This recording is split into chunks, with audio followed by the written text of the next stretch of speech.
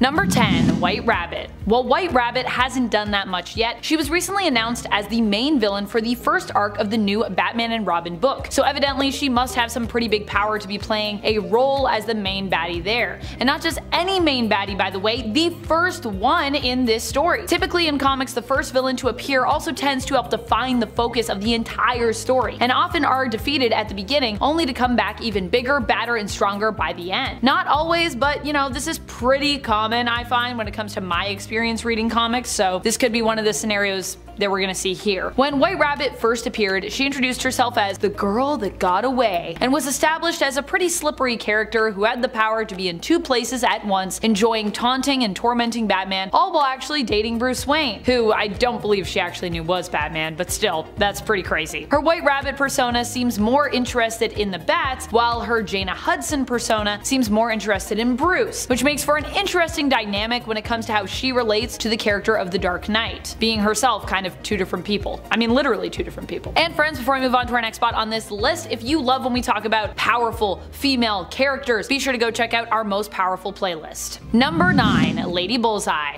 Man, Lady Bullseye. For a female version of a male villain, she's actually surprisingly cool, I gotta say. Like her male counterpart, Lady Bullseye is also a master of accuracy, being able to hit just about any target with just about any projectile. She was actually inspired by Bullseye herself to become a villain after he incidentally, though not really intentionally, saved her at a young age. Lady Bullseye was created by the fantastic creative team of Ed Brubaker and Clay Mann, and is a more modern comic book creation, first appearing in Daredevil issue number 11 from 2008. Number 8. Captain Phasma. Man, I love Captain Phasma. I feel so like I was robbed of just getting all of the Captain Phasma stuff and backstories, and there's so much good stuff about her. While Captain Phasma may have been shafted in the Star Wars films, I know she has some pretty great comics to her name, which are being produced over at Marvel Comics as part of their Star Wars division, or that have been, I guess I should say. So in that regard, she definitely counts as a female comic book villain, while also happening to be a Star Wars villain as well, so just bonus. Phasma's own origin story shows how strong and determined she is as a character. Much of what we know from this story actually comes from the novel about her that was based on sort of her origin story titled Phasma. Here it's established that Phasma grew up on Parnassos, a world ravaged by nuclear calamity. Phasma helped to organize the death of her own clan, including her parents, to ensure her brother and herself survived, even going so far as to fake a threat to his life by herself stabbing him in the foot and then pushing him down a cave. When Phasma first met with the First Order, she was enamored by their resources, their wealth, and their power, and saw in them a way to rise up herself. When her brother Keldo refused to help her in aiding the First Order, she even turned on him, killing him and leaving with a few of the best warriors to join with the dark side. That's crazy.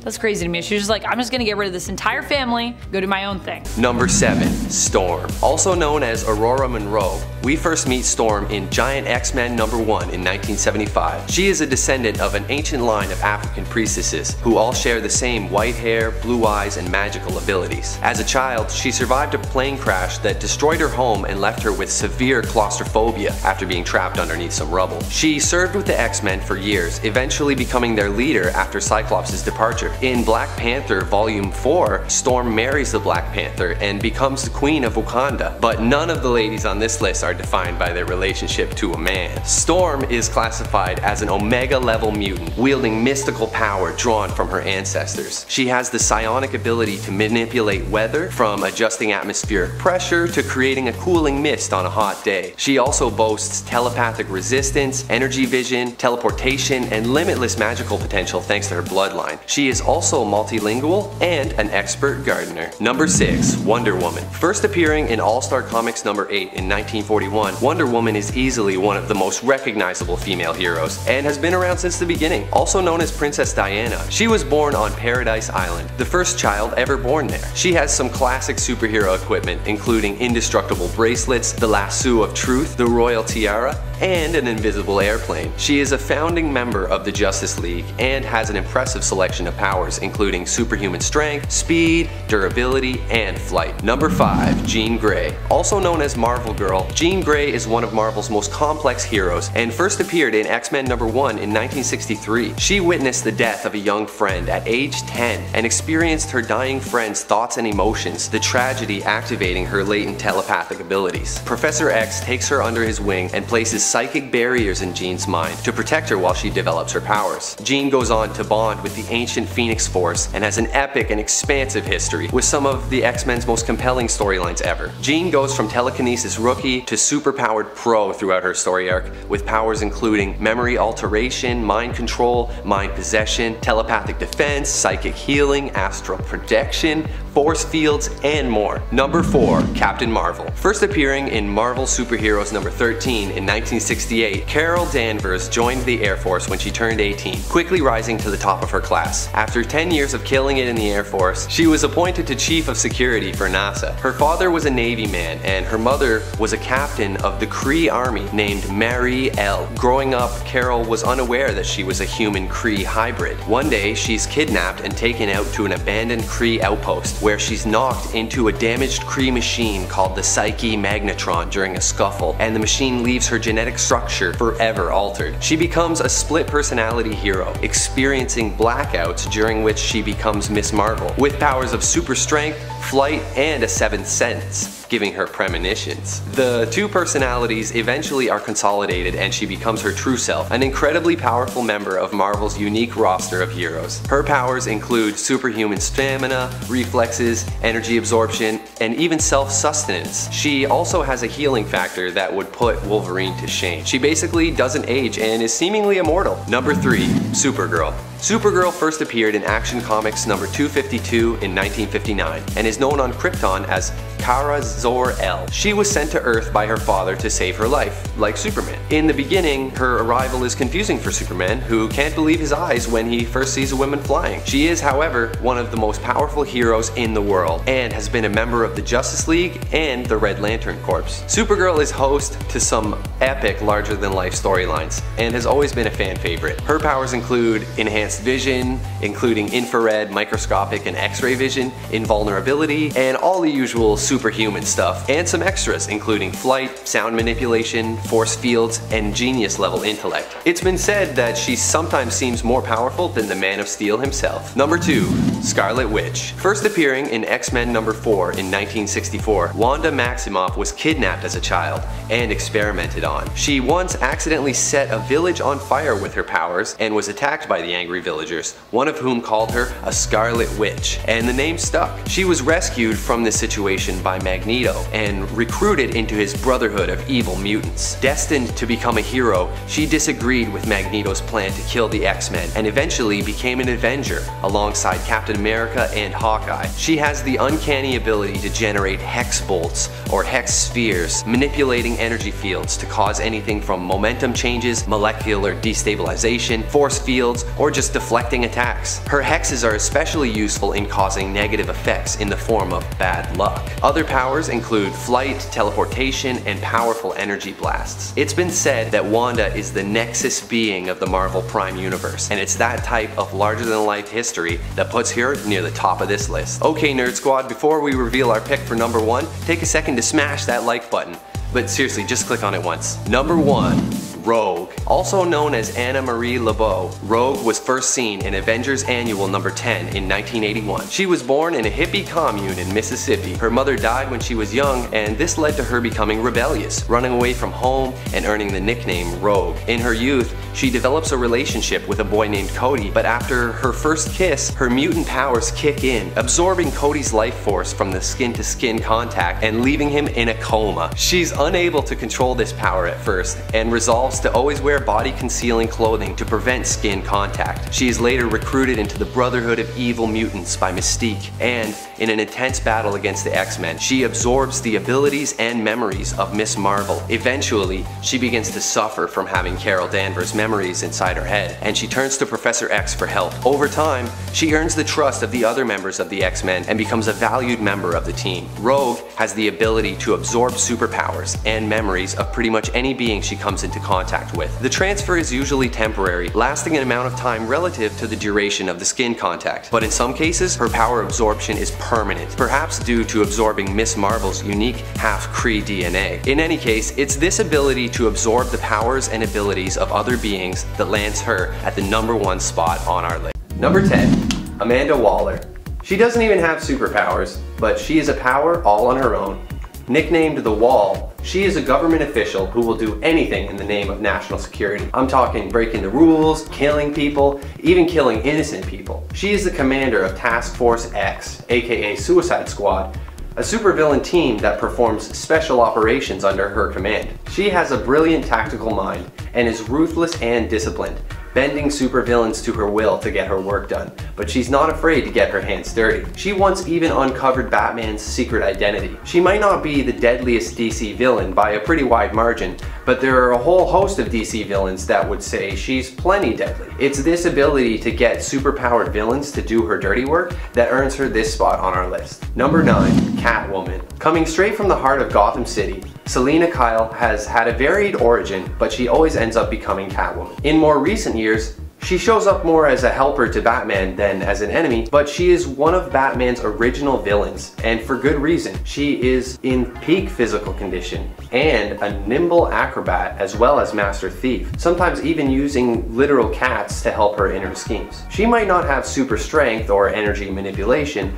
but she is still a deadly foe, a skilled martial artist, stealth expert, and has considerable skill with weapons, including firearms and swords. Number 8, Cheetah. A much more intimidating cat, Cheetah has had a bit of a legacy, and there are a few different versions of the character. The most recent iteration of Cheetah is Barbara Minerva, who just recently appeared in DC's Wonder Woman 1984. A skilled archaeologist and linguist, she has a keen interest in the lost culture of the Amazons, and she actually helped Wonder Woman learn English when she first came to the United States. Dr. Minerva has made a pact with a god, transforming her into the cheetah with superhuman speed and all the deadly attributes of a feline. She battles with the inner turmoil of resisting her animalistic rage and predatory fury, and was once friends with Wonder Woman, at least in her human form.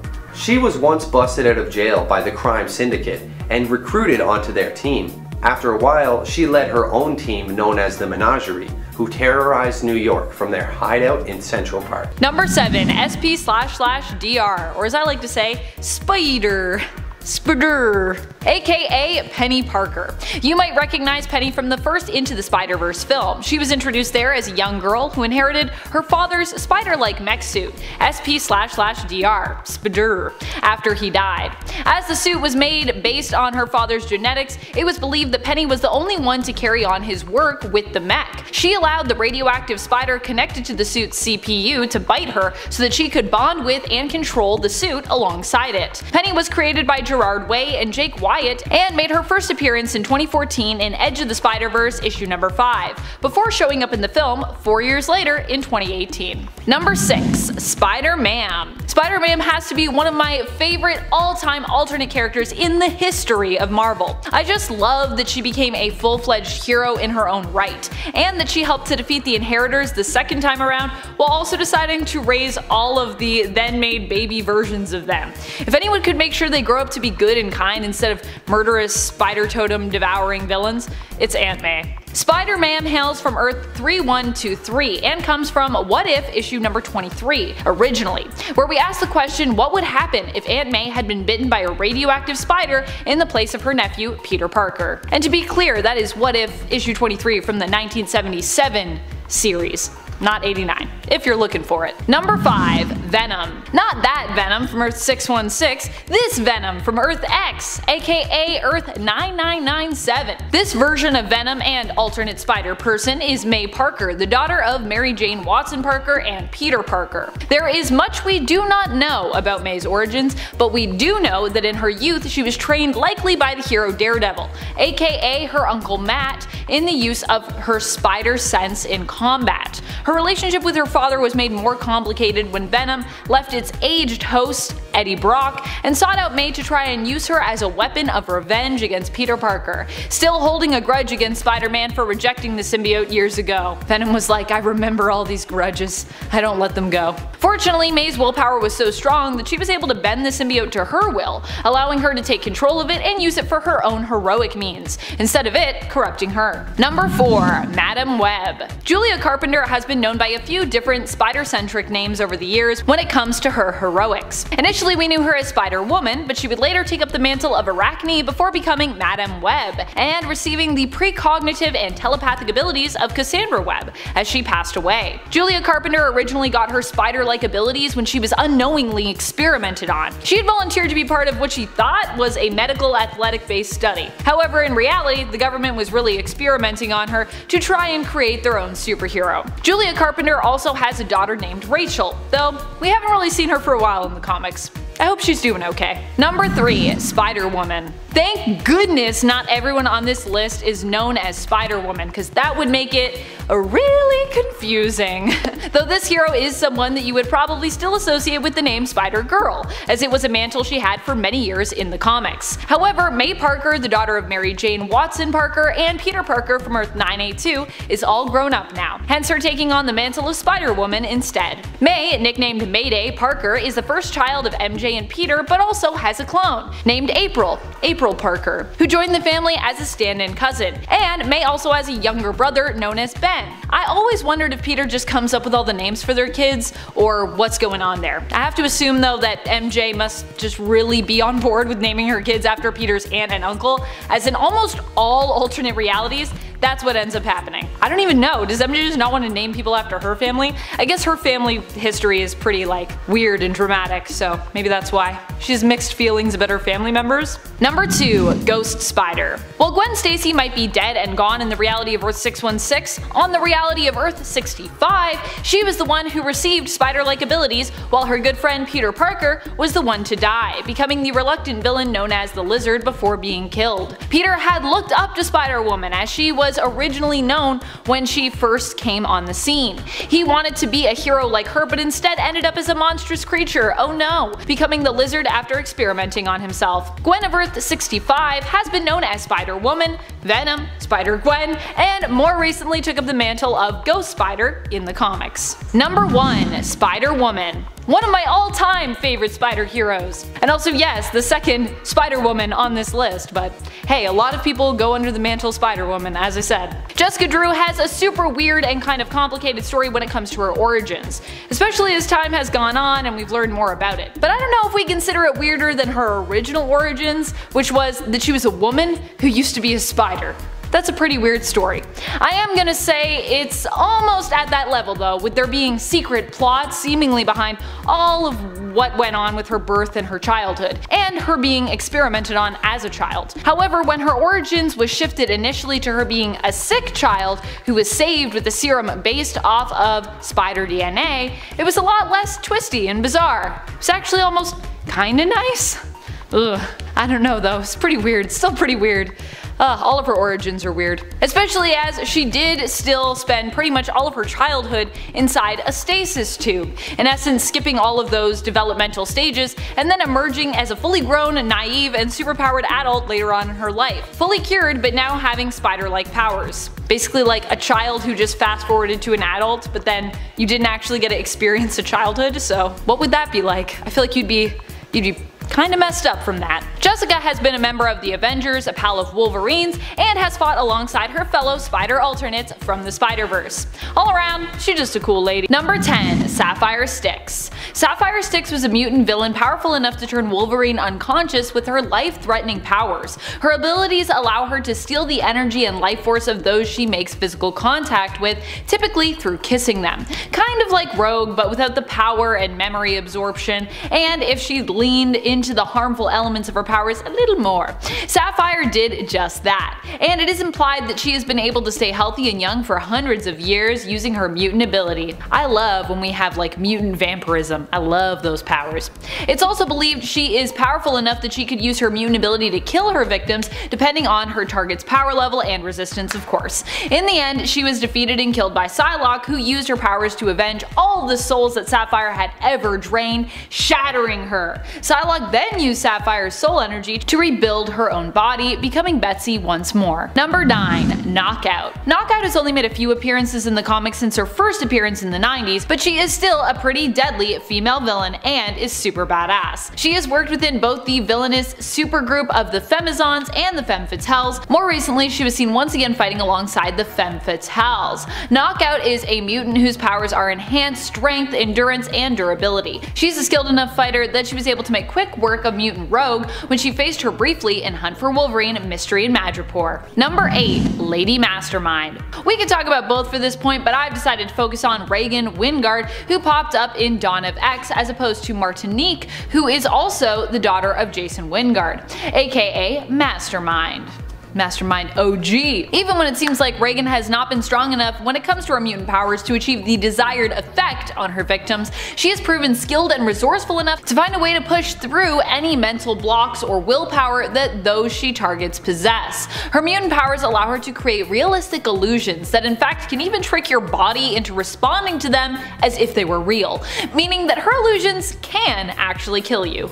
Yikes. Unlike her father, her powers also do not require her full and devout concentration to work. Lady Mastermind's illusions will persevere even if she goes unconscious, which is pretty powerful. She's basically like way more powerful than her dad. Number 7. Hela. Hela is the ruler of the Norse and Asgardian underworld. While in the MCU we know her as Loki and Thor's mysterious sister who was locked away in punishment for her continuous pursuit of war against Odin's wishes after he ultimately decided to kinda usher in an era of peace. In the comics main continuity of Earth 616, she is not Thor's sister, but instead she's his niece.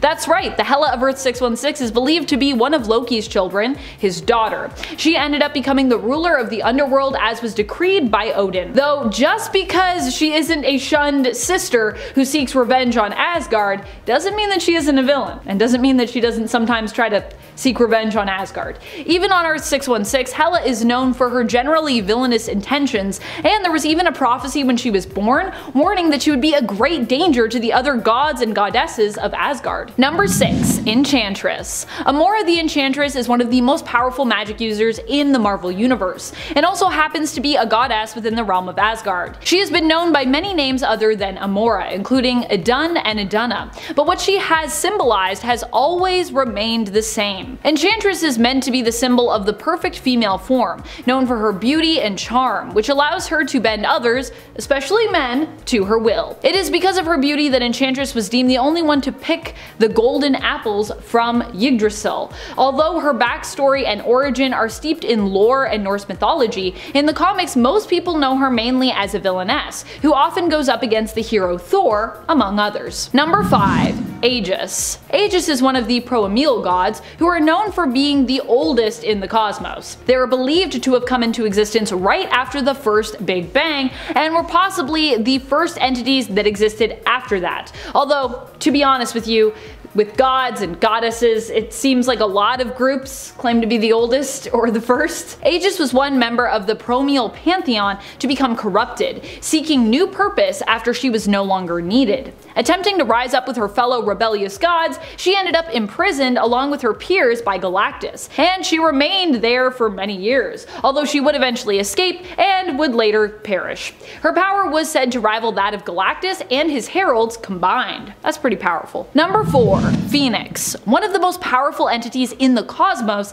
is the Phoenix Force. While the Phoenix doesn't always take a female host, I would say that many of the Force's hosts have been female, especially if we're focusing on the more notable ones. Currently in the comics, the Phoenix Force is bonded to Echo, aka hero Maya Lopez, but its most well-known host is probably that of Marvel Girl, aka classic X-Men teammate Jean Grey. You might not think of Phoenix as a god either, but the entity has been worshipped both by some on planet Earth in the past and by the Shi'ar at one point. Number 3. Celestial Madonna. Celestials are known for being all-powerful and almost impossible to defeat or fight against. We got our first taste of just how ginormous ginormous and seemingly unstoppable they can be in Eternals, when the team of heroes decided to stand together to prevent the Celestials from destroying Earth, which they had decided to defend as their home. Most Celestials tend to skew male, or simply could be considered to be without gender, but Celestial Madonna is unique, as she is one of the few featured Celestials to actually have a seemingly female form. Celestial Madonna has only appeared in a few issues,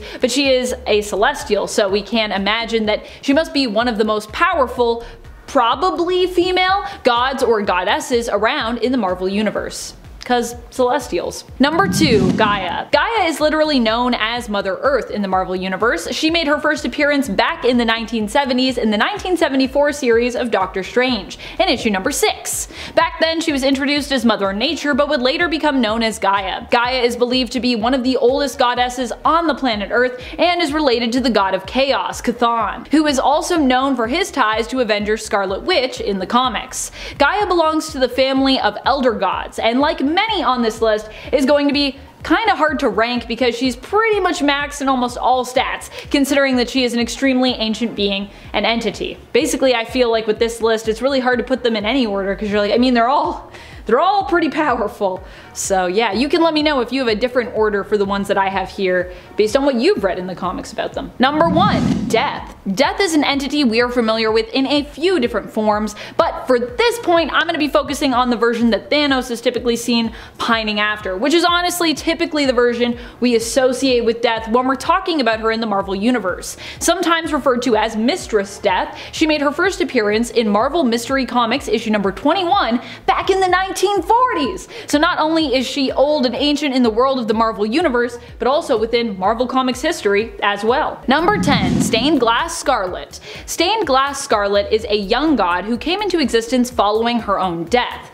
That is, following the death of her mortal self, Scarlet Facinera. Scarlet had a tragic and rough life, filled with mistreatment by the men who she would have likely expected to trust the most. After her death in the same church where both her son and her husband also lost their lives, her story spread, gaining power. This power allowed Scarlet to return as a young goddess, who is connected to Moon Knight, seemingly immortal and possesses the ability to control glass. Number 9, Storm. While Storm might not be a god in the traditional sense, she was worshipped as a weather goddess for quite a while because of her abilities. And considering how powerful she is, and how much we all love her, I think we would all agree that she has more than earned her goddess status. When it comes to Storm's power levels, we have seen them spike to the point that the whole world was affected by her weather manipulation abilities. At the same time that this happened, as a reaction to her then claustrophobia, her power was also likened to that of the Phoenix, partially because it was so awesome and partially because it was so volatile. Over the years, Storm has gained more and more control over her powers and also healed from the trauma that caused her claustrophobia, meaning that she is pretty much in full control now. And she proved more recently in the comics during her battle against Tarn the Uncaring that she also doesn't need her mutant powers to be a deadly badass. Also, I feel like she's definitely in control of the ability to just manipulate weather on a planetary level, because we've seen her do that with Mars. At least I'm pretty sure she's done that on Mars. So yeah, there's also that. And friends, if you are loving this list and you would love to see some more lists where we get to pump up some of the most powerful ladies in Marvel Comics or DC Comics or indie comics or all of the above, be sure to let us know by giving this video a thumbs up. Number 8, Hera. Hera is a member of the Pantheon of Olympus. She is a Greek goddess who traditionally is associated in Greek mythology and belief with motherhood, family, childbirth, and marriage. In Marvel, she is likewise the wife of Zeus, but more recently in the comics, her and the other Olympians took a turn to become powerful villains. They were killed by the vengeful goddess Nyx and later returned as tyrannical and greedy gods who raised planets with a vengeance. In the end, they were defeated by the Guardians of the Galaxy, lost as Star-Lord was lost on the other side of reality. Eventually though, Star-Lord learned the Dark Olympians had escaped due to him using his elemental gun, where their power had been trapped and stored. They returned with him back to Earth and were more permanently defeated, at least so it seems, when they were seemingly killed by the Guardians, Hera included. She was squashed in the end by Groot. R.I.P. Hera. Number 7, Hera. Hera isn't just a woman, she's also a goddess, one of the most powerful of the female goddesses of the Greek pantheon. Hera in Wonder Woman Historia the Amazons, which tells the tale of how the Amazons came to be, is seen as the goddess who kind of like rules over all of the others. Like, Not explicitly, but she definitely influences them a lot. She's the one that calls the shots. She is the one who typically commands them, and although she did not choose to aid them in creating the Amazons, she sneakily sent them some aid in her own way in the form of their to-be queen, the human woman Hippolyta, who would actually rise to become an Amazon. She is Zeus's wife, but despite her position as his partner, she's one of the few women in Greek mythology who would dare to trick him, spurn him, or even sometimes fight against him. Also, if you haven't read Wonder Woman Historia, The Amazons, you should go read it. It's really pretty, it's really great. I need to get like a tattoo somewhere from issue 1, I feel like, that is from that book because it's just so stunning. Number 6. Supergirl. Hera might be a goddess, and Supergirl, you know, doesn't have that title, but she kind of may as well have it. Supergirl is a Kryptonian known often for being Superman's cousin. In fact, originally Kara Zor-El was his older cousin who was sent after him in order to protect him. However, she kind of got stuck in like the Earth's orbit, and her arrival on Earth was delayed. Pre her arrival, during the time when she was still in stasis, barely aging, Superman arrived on Earth and basically grew up. By the time that Kara Zor-El did land, Kal-El had aged to be older than her. So she's older in terms of like her technical like birth date, if she had a Kryptonian like birth certificate or license, but younger in terms of her experience living and, you know, her physical appearance. I didn't talk about her powers at all, but you guys all know who Supergirl is. She is super strong. You know, Superman, he's really strong. Supergirl, also really strong. I more wanted to just talk about how she's younger, I guess, but also older. It's a weird fun thing. Number 5. Hecate. One of the most powerful women in the DC universe is Hecate, the goddess of witchcraft. While she belongs to the Greek pantheon, in truth, Hecate is a goddess who is much more powerful and older than any group of gods around. We actually learned during the Witching Hour event that she, in fact, was asked to join the Greek pantheon and actually chose to accept that offer. She represents the power of magic, and in many ways the magic of the world and possibly of the universe is tied to her. Although she can be killed, it takes a lot of power to defeat Hecate, and even after her seeming demise, as the other kind pretty much like tore her apart, her power lived on in Circe, who had plotted for a way to basically take all of Hecate's power for herself, as she was one of the 5 witch-marked. And after being the only one remaining, she basically became the sole possessor of Hecate's power. Number 4. Naomi. Naomi is probably one of the most powerful of the newer heroes that we've seen in the DC universe. Her powers are on the level of heavy hitters such as Superman. In fact, while transformed into her superhero mode, Naomi's power set is pretty similar, except for one very important and unique element of her powers. Unlike Superman, whose weakness is magic, Naomi actually bolsters and boosts magic around her. Her powers allow her to generate energy, which she can use in a few different ways. In combat, using it to blast opponents, or to give her a physical boost. Alternatively, she can use that same energy to boost magic and magical beings around her, which is pretty neat. However, as Naomi is still young, despite her potential, she still has some learning to do when it comes to her power set and how to best utilize and control it, which is the only reason why she ranks so low. I feel like Naomi with time could be somewhere right near the top of this list. She's pretty nuts.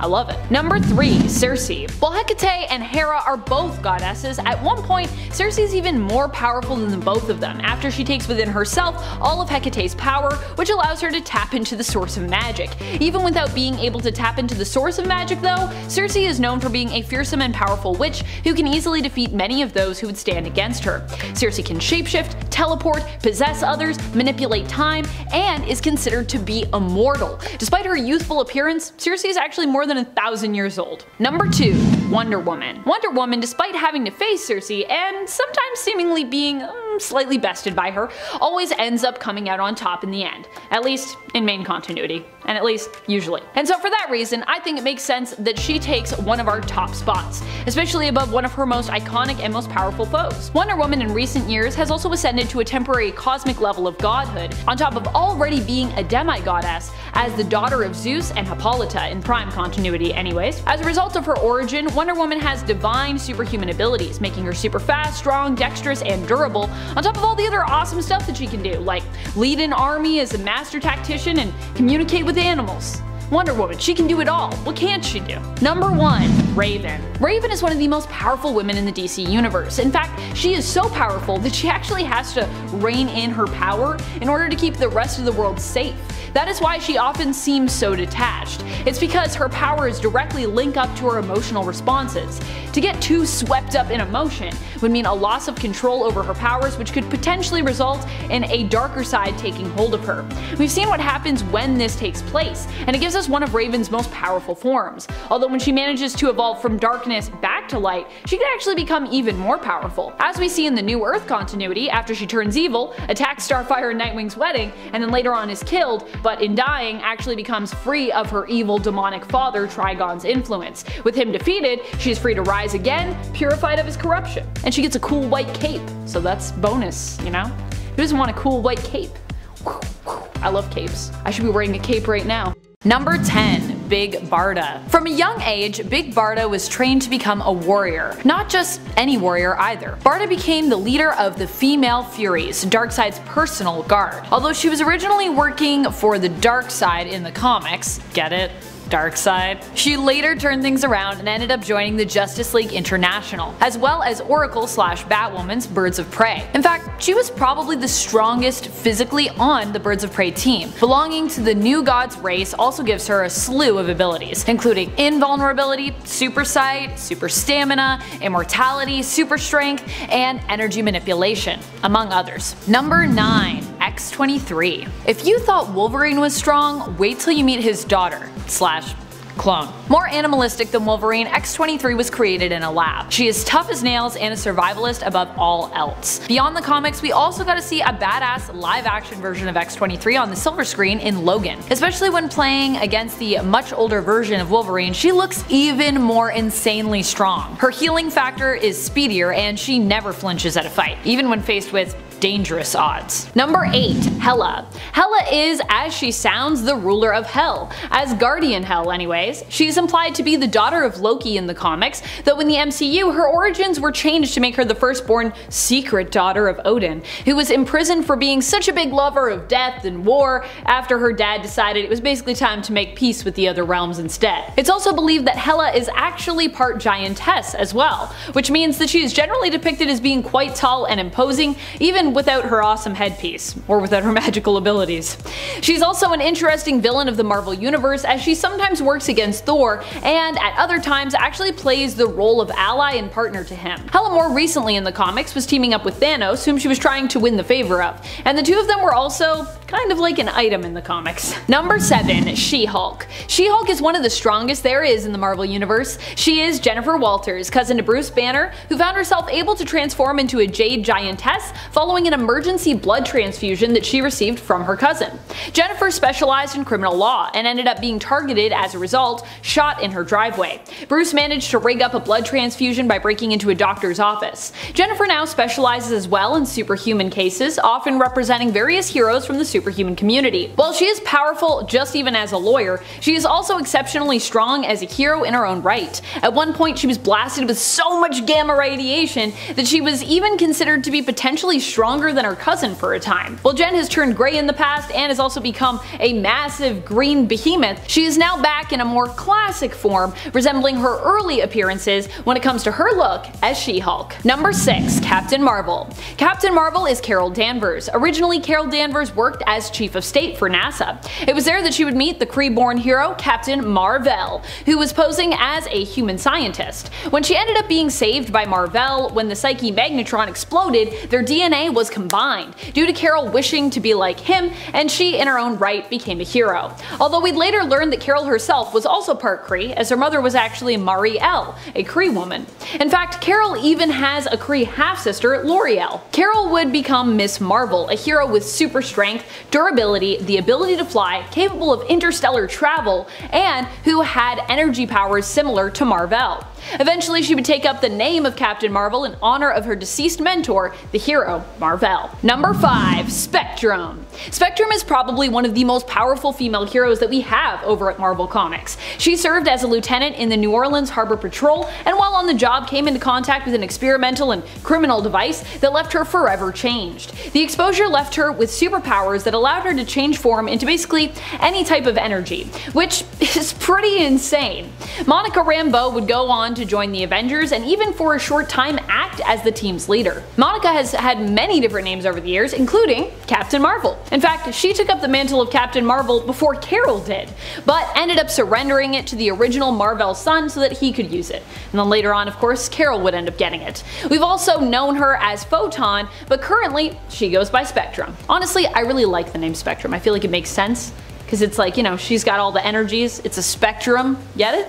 I like it. Number 4, Storm. Storm is one of the most powerful mutants around when it comes to the world of the X-Men. She is considered an Omega level mutant, which means that of those with a similar power set, she is considered the most skilled, capable, and powerful. Storm's abilities allow her to control the weather, not just creating storms, but being a master of all different elements within the spectrum of weather. Beyond that though, Storm is also a powerful person. Aurora Monroe is an amazingly skilled and deadly fighter who you probably wouldn't even want to face even if she wasn't using her powers. Aside from that, Storm is also an inspirational and motivational leader. She recently served on Captain Kate Pryde's team of Marauders, mainly because she wanted to keep a close eye on her friend and once protege Kitty, but has now moved on to become the ruler and regent of planet Arakko, formerly Mars, its own primarily mutant-inhabited planet, as she should be.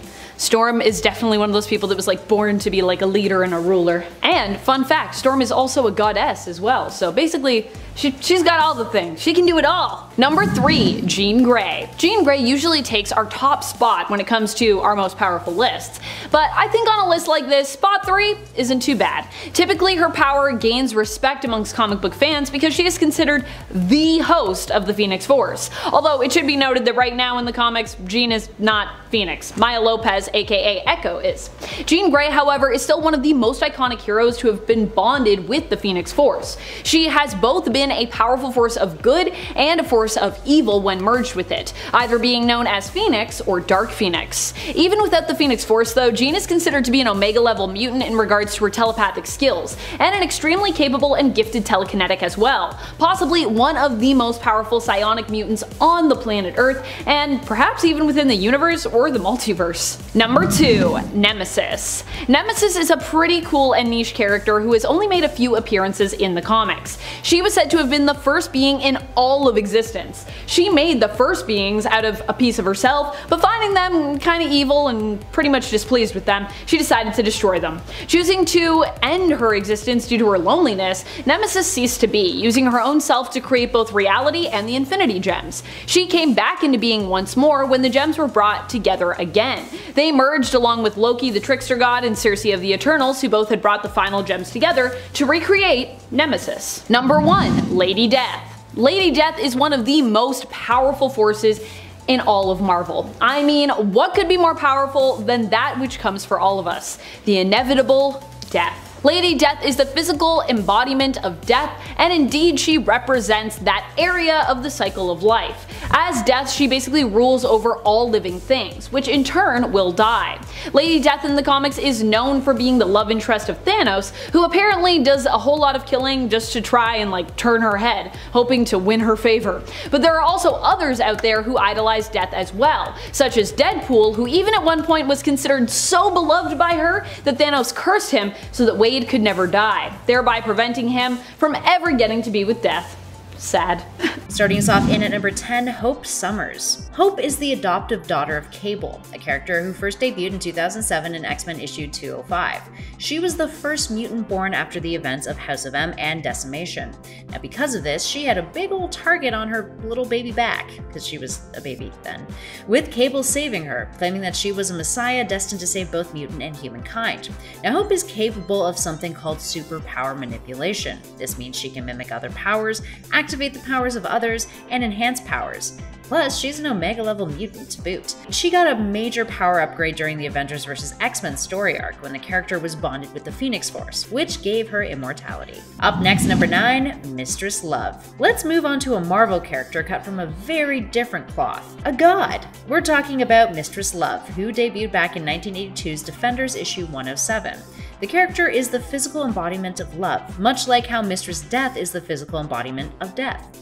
While we've never seen the full extent of her powers, this abstract entity is one of the universe's most powerful, and she can control emotions related to love with any being, even on a universal scale. Her powers are said to be stronger than Galactus or Odin, but not as strong as Eternity or Infinity. Also, fun fact, her gender and appearance are mutable, meaning she can also be depicted as a man. She often reflects the desires of those who see her. Number 8. Carol Danvers, aka Captain Marvel. Introduced to the MCU, Carol Danvers was set up to be the strongest Avenger yet. And while this is debatable, one cannot deny the strength of Captain Marvel, formerly known in the comics as Miss Marvel. Carol has flight capabilities, super strength, can fire photonic blasts, and comes with a no-nonsense attitude. I would even argue she is presented as having a more militaristic mindset than Cap at times. In the past few years, the comics have uplifted her character, promoting her from Miss to Captain, and allowing her to earn that title, easily defeating one of her arch nemesis, Jan Rog, after being reintroduced. A man who she has struggled to defeat in the past and has tortured her for most of her life. Oh yeah, and she manages to do it with a tumor rapidly growing inside her brain.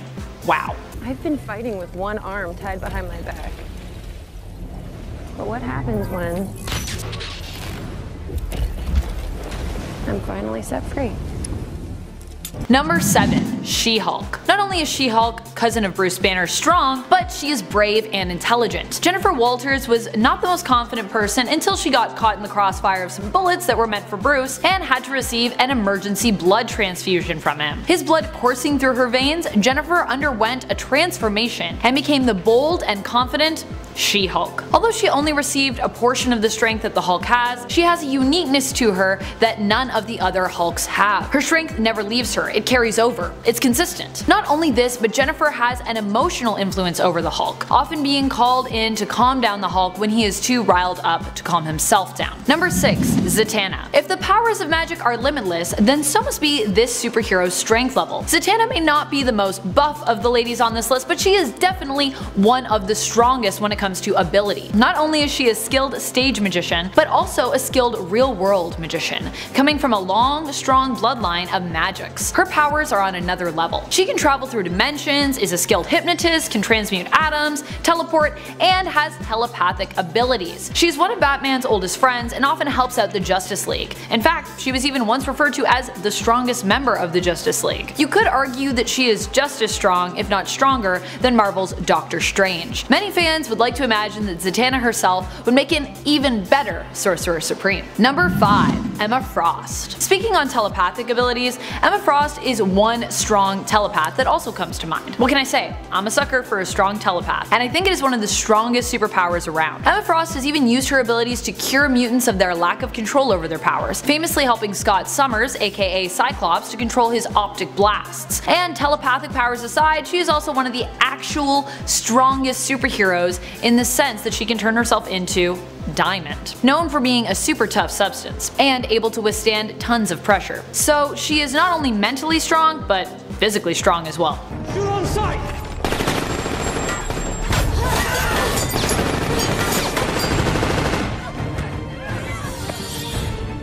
Number 4. Jean Grey. Of course, when Jean Grey is alive and well, wait, how many times has she died now? And how many times has she been resurrected? Anyways, when Jean is alive and well, she's an even stronger telepath than Emma Frost. And when teamed up with the Phoenix Force, she's even stronger and more deadly. Although she is not physically strong, Jean is also super skilled at telekinesis. And who needs super strength when you can lift almost anything with your mind? Jean could use that trick to make herself look insanely strong. Many have compared her to Charles Xavier, and many have argued that Jean is stronger, though she does sometimes struggle to access and control her full potential, which is perhaps where Professor X surpasses her. If you follow the X-Men films, they would even have us believe that Jean can defeat Apocalypse, simply by shouting.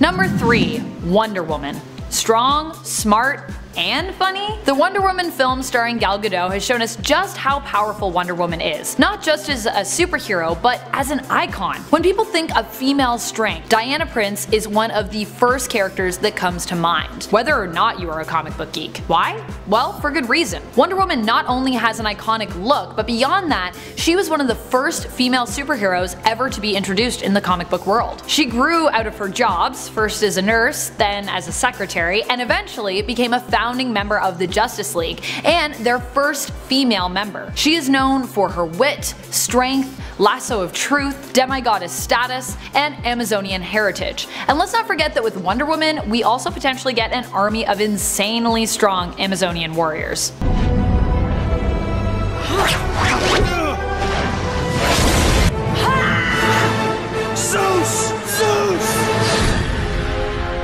Number 2. Supergirl. Being related to one of the strongest superheroes grants you some pretty impressive strength. To prove that point, we have Supergirl soaring in on this list. Kara Zor-El is Superman's cousin who survived the destruction of Krypton, who shares an arch nemesis with her cousin, Lex Luthor. While on Earth, the relationship she builds with Superman becomes that of sort of a younger sister, and she goes by the name Linda. Although her story has been changed and rewritten a few times in DC's new 52 reboot. Regardless, the Supergirl we knew for years had abilities that echoed that of her cousin, making her one of the strongest female superheroes to grace the pages of any comic book. We're talking super speed, super strength, flight, invulnerability, and the famous heat vision. And while Superman and Batman have always been known for their famous friendship and bond, we will also now get to see this translate to Supergirl as well with the DCCW universe's introduction of Batwoman.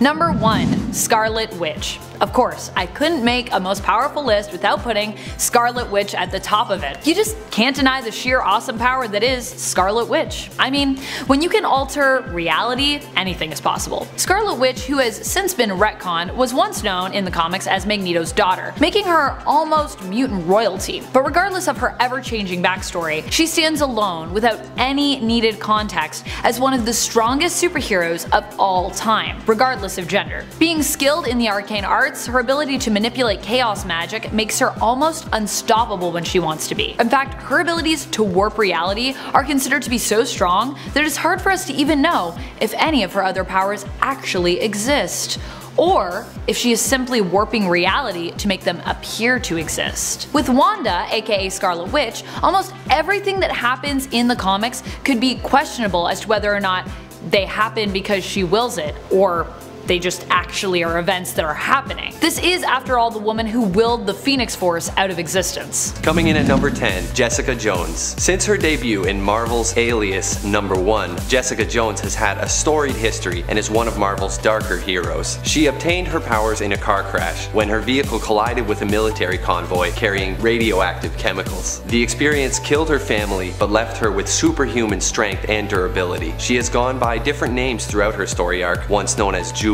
and another time known as Nitrous. She is a skilled hand-to-hand fighter and a talented private investigator. Her powers include accelerated healing, flight, and even telepathic resistance due to her experiences with the Purple Man and some help from Jean Grey. Jessica is a fighter and is more powerful than she looks. Number 9. Black Widow. We meet Black Widow first in Tales of Suspense number 52 in 1964, where she meets Iron Man and inadvertently helps him defeat some Soviet agents. Formerly a KGB agent, she was trained by the Red Room, part of the Black Widow Ops program, in an effort to create the ultimate super spy. She eventually defects to America and later joins the Avengers. With a history over 50 years long, Black Widow's powers vary from story to story, but some of her most impressive powers include peak human strength, speed, and endurance. She is a master martial artist, weapons expert, disguise expert, talented hacker. Honestly, I could go on and on, but you get the idea. She's a super spy. Number 8. Magic. Ilyana Rasputin, aka Magic, is the younger sister of Colossus, and she's got a pretty long list of abilities. She's able to teleport, she can levitate, she has the power of necromancy, she can absorb souls, she's a master swordsman, she possesses a soul sword, and she can astral project. She's got a large skill set, as you can tell. Ileana was trapped in Limbo after being kidnapped by Velasco. During her time in Limbo, this dimension's version of Storm taught Ileana how to use spells and magic, and the cat is the one who taught her how to be a master swordsman that she is today. She also learned dark magic from Chthon, and he's like one of the most powerful demons in the Marvel Universe, so you know she got a good education from him. In a way. At one point, Ileana was even able to extract a piece of her soul to create the Soul Sword, and she used this to take over Limbo. She then returned to Earth and later learned that she was able to cover her body in Eldritch armor when she summons the Soul Sword. So not only is she a powerful sorcerer, but she also has magical armor to boot.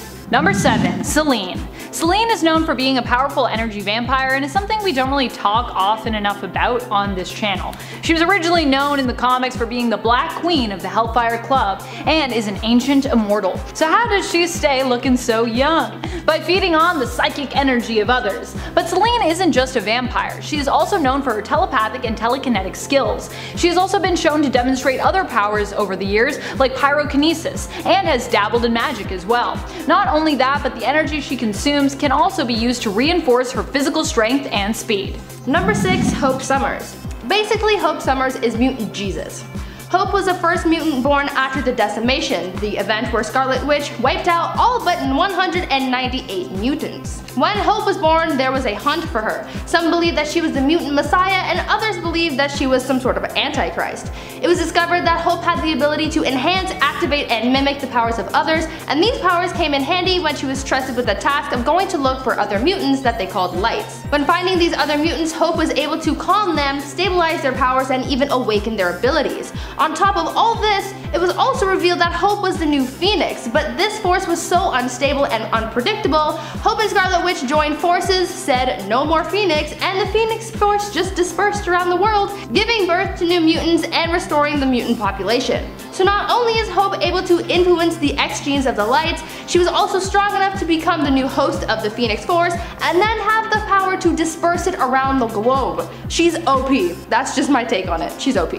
Number 5. Emma Frost. On the flip side of the coin from Selene, who we talked about earlier, we have Emma Frost, the White Queen. Emma is also known for being a very powerful telepath, and while she might not be as versatile as Selene, she doesn't need to feed on psychic energy like Selene does. Emma Frost is often referred to as the White Queen from her time as being a part of the Hellfire Club as well. She was the White Queen. See what I'm saying?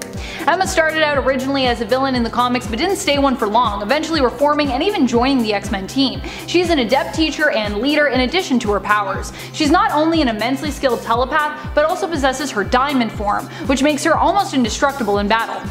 Almost. Number 4. Rogue. Rogue is the adopted daughter of Mystique, so you already know that if Mystique likes her, there's gotta be something special about her. We covered this in our last collab together, but Mystique isn't really the best mom, so for her to willingly take on the responsibility of being a mom, it's gotta be for a good reason. She's given away too many kids already. Rogue is another super powerful mutant. She has the ability to absorb the life forces, abilities, personality, and other physical characteristics of others through touch. She also had superhuman strength during the period of time that she had absorbed Carol Danvers' powers and personality within her. Now just think about how OP that is. Not only does Rogue have the ability to take the powers of others, but in certain scenarios she's also able to tap into the stolen abilities and use them against her opponent. This happened a lot while she had Carol Danvers still inside her, because not only was she able to tap into her abilities, but Carol was also able to take over Rogue's body in a way when Rogue was unconscious or under a lot of stress. So that's pretty powerful if you ask me. Also, a little side fact for ya, Mystique would have actually been Rogue's biological mom if the character's creator Chris Claremont hadn't left Marvel in 1991. So there you go. Number 3. Storm. Storm is referred to as a goddess for a good reason. She is a mighty hero who wields influential power over the elements. While this doesn't seem to be a power that Thor often reaches for in the comics, despite also possessing that, Storm does not shy away from using her mutant gifts against her enemy. When fighting Storm, you'll want to watch out, as it is easy for her to call down a bolt of lightning to strike you at any point. As a child, she also possessed a fear of small spaces known as claustrophobia. In the past, when this fear has been evoked, invoked. Like when Doom encased her in a form-fitting metal shell, Storm has also been shown to tap into the full potential of her powers, creating storms massive enough to envelop the whole planet. Number 2. Rachel Summers. One of the most powerful and often underrated mutants of all is Rachel Summers. Rachel is the daughter of Scott Summers and Jean Grey from an alternate timeline. She was born with a small part of the Phoenix within her. Instead of her mother perishing after the X-Men's clash with the Shi'ar, Jean lived and married Scott. Together they had Rachel, and because this version of Jean was still bonded with the Phoenix Force at the time, a part of the cosmic entity lives on in Rachel. Aside from her connection to the Phoenix Force, which grants her awesome powers, enhancing both her telekinetic and telepathic powers as well, Rachel also possesses the ability of time manipulation. Her time manipulation powers are complex and can be useful in a variety of ways, such as when we see her use them in 2020's X Factor in issue 1, to chrono-skip through the time of an object belonging to Northstar's sister, Aurora, in order to track her down and investigate her death. Number 1. Jean Grey. Jean Grey is probably one of the most, or even the most powerful mutants, simply because of her ability to control the Phoenix Force. Going from being X-Men's weakest member to being its strongest, Marvel Girl died, and like a phoenix was reborn as well Phoenix. In the Uncanny X-Men issues 101 to 108, also known as the Phoenix Saga, we watched as Jean became the powerful mutant Phoenix, and then in Uncanny X-Men 129 to 138, we saw her evolve into Dark Phoenix. The Phoenix Force is the sum of all life in the universe, and it takes hosts through time, so this thing is already pretty damn powerful. But things get cranked up a few notches when Phoenix is corrupted by evil, taking on the new Dark Phoenix persona. In this state, she consumes a star and 5 billion people on a nearby planet. Now if that doesn't scream all-powerful being, then I don't know, man. Ultimately, Jean's personality buried way down there manages to take control, and the Phoenix ends up dying by suicide. Again, even when she's not technically the all-powerful Phoenix, Jean's personality was strong enough to sort of take down the Phoenix from the inside. Also, after her death, she was in the white hot room. Death told Jean that because her spirit was most closely carved from the Phoenix, that she was destined to take on the Phoenix Force. Obviously, it takes a very strong person to be considered a perfect fit for the Phoenix. Number 10. Enchantress. Enchantress is considered to be one of the greatest magic users in Asgard. She is a villainous woman who often plots against Thor Odinson, although sometimes plots against him because she maybe has a huge crush on him. In fact, there are multiple realities where Amora and Thor actually end up together, even having children in some realities, and in many of these alternate worlds, the villain and hero actually make a pretty good pairing. Enchantress is not just a gifted and skilled magic user who can use her powers to do all sorts of things, but she is also a fairly formidable physical opponent as well, as she is also of Asgard. Number 9. Scarlet Witch. Scarlet Witch is obviously one of my all-time favorite heroes and characters in the Marvel Universe. I love Wanda. Wanda Maximoff in the comics was originally a villain belonging to the Brotherhood of Evil Mutants, but would later end up joining the Avengers. And she was never really too happy about being part of the Brotherhood of Evil Mutants. Both her and her brother Quicksilver mainly seemed to stay because they felt they owed Magneto, the Master of Magnetism and leader of the group, their lives. He had seemingly saved them both, and so they were basically indebted to him. Eventually, they would learn that Magneto was also their father, but then, later on, Wanda would learn that although Quicksilver was indeed her brother, Magneto was actually not their father at all. It had apparently all been a trick of the High Evolutionary's doing. Still, many of Wanda's most astounding feats are tied to this fake family, with her even at one point warping reality and giving her father the perfect family life, allowing him to become the ruler of a mutant civilization during House of M. Number 8. Penny Parker. You might recognize her from the Spider-Verse film, but Penny actually made her debut in 2014 in Marvel's Edge of the Spider-Verse number 5. When she was 9 years old, her father died, the original pilot of the 900-pound spider suit.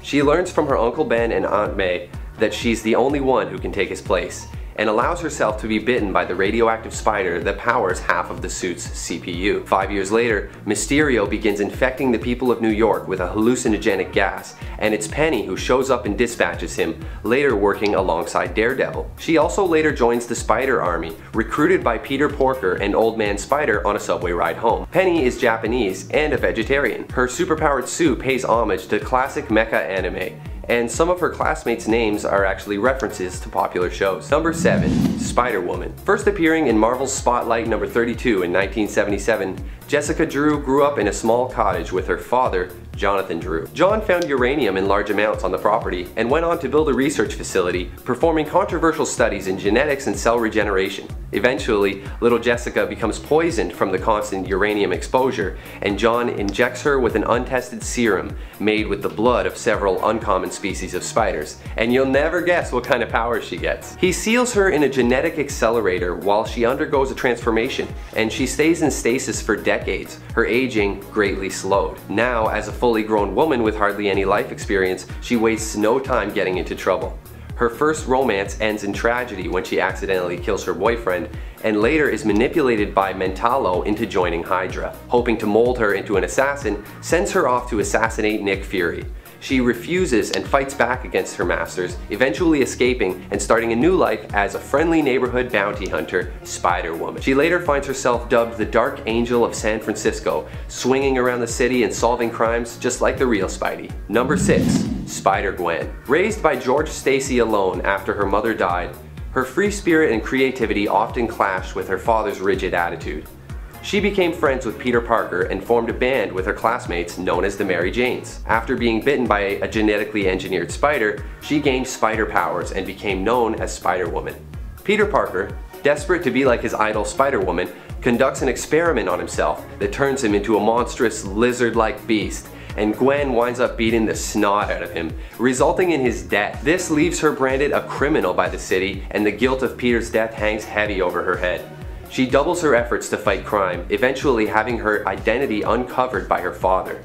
At one point, she travels to another universe and meets a version of Peter Parker that became the Goblin, overwhelmed by rage at not being able to save his universe's version of Gwen Stacy.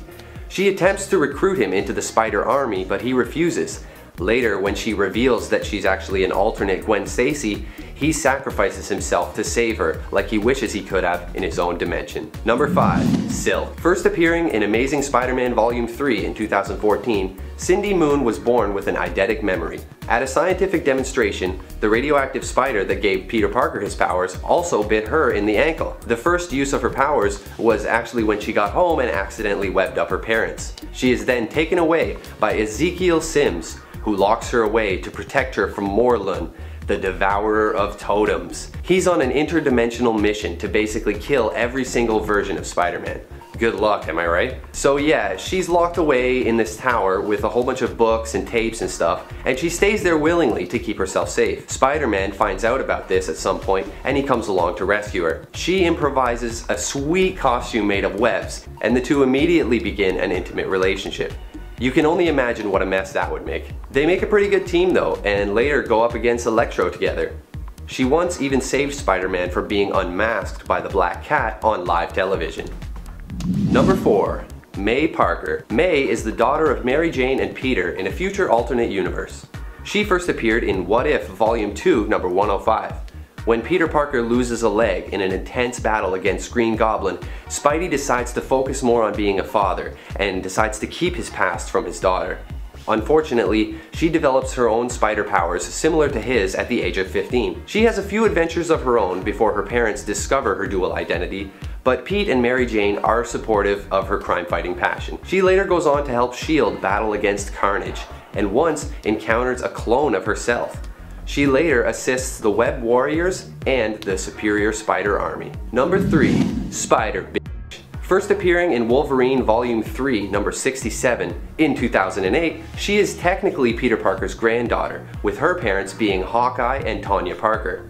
She's super badass, and I love her costume. She is from a future alternate reality where Kingpin rules over Hammer Falls, a future version of Las Vegas. She gathers up a team of heroes and attempts to take control of the area, but ends up being captured by Kingpin and set to be executed. Her father, Hawkeye, helps her to break free and is shocked when she ends up killing Kingpin in her rage and then attempts to kill Papa Hawkeye as well. She eventually embraces her legacy and becomes Spider-Girl, later recruited by Superior Spider-Man into the Spider Army. She ultimately survives in the end and returns to her home dimension. Number 2.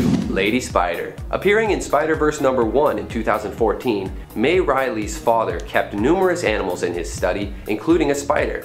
One day, May opened up the cage, believing the spider to be upset about being held captive, and she got bit. It was actually just a normal spider. Later on in life, her father dies and she builds a super suit with mechanical arms and mechanical web shooters, becoming the Lady Spider.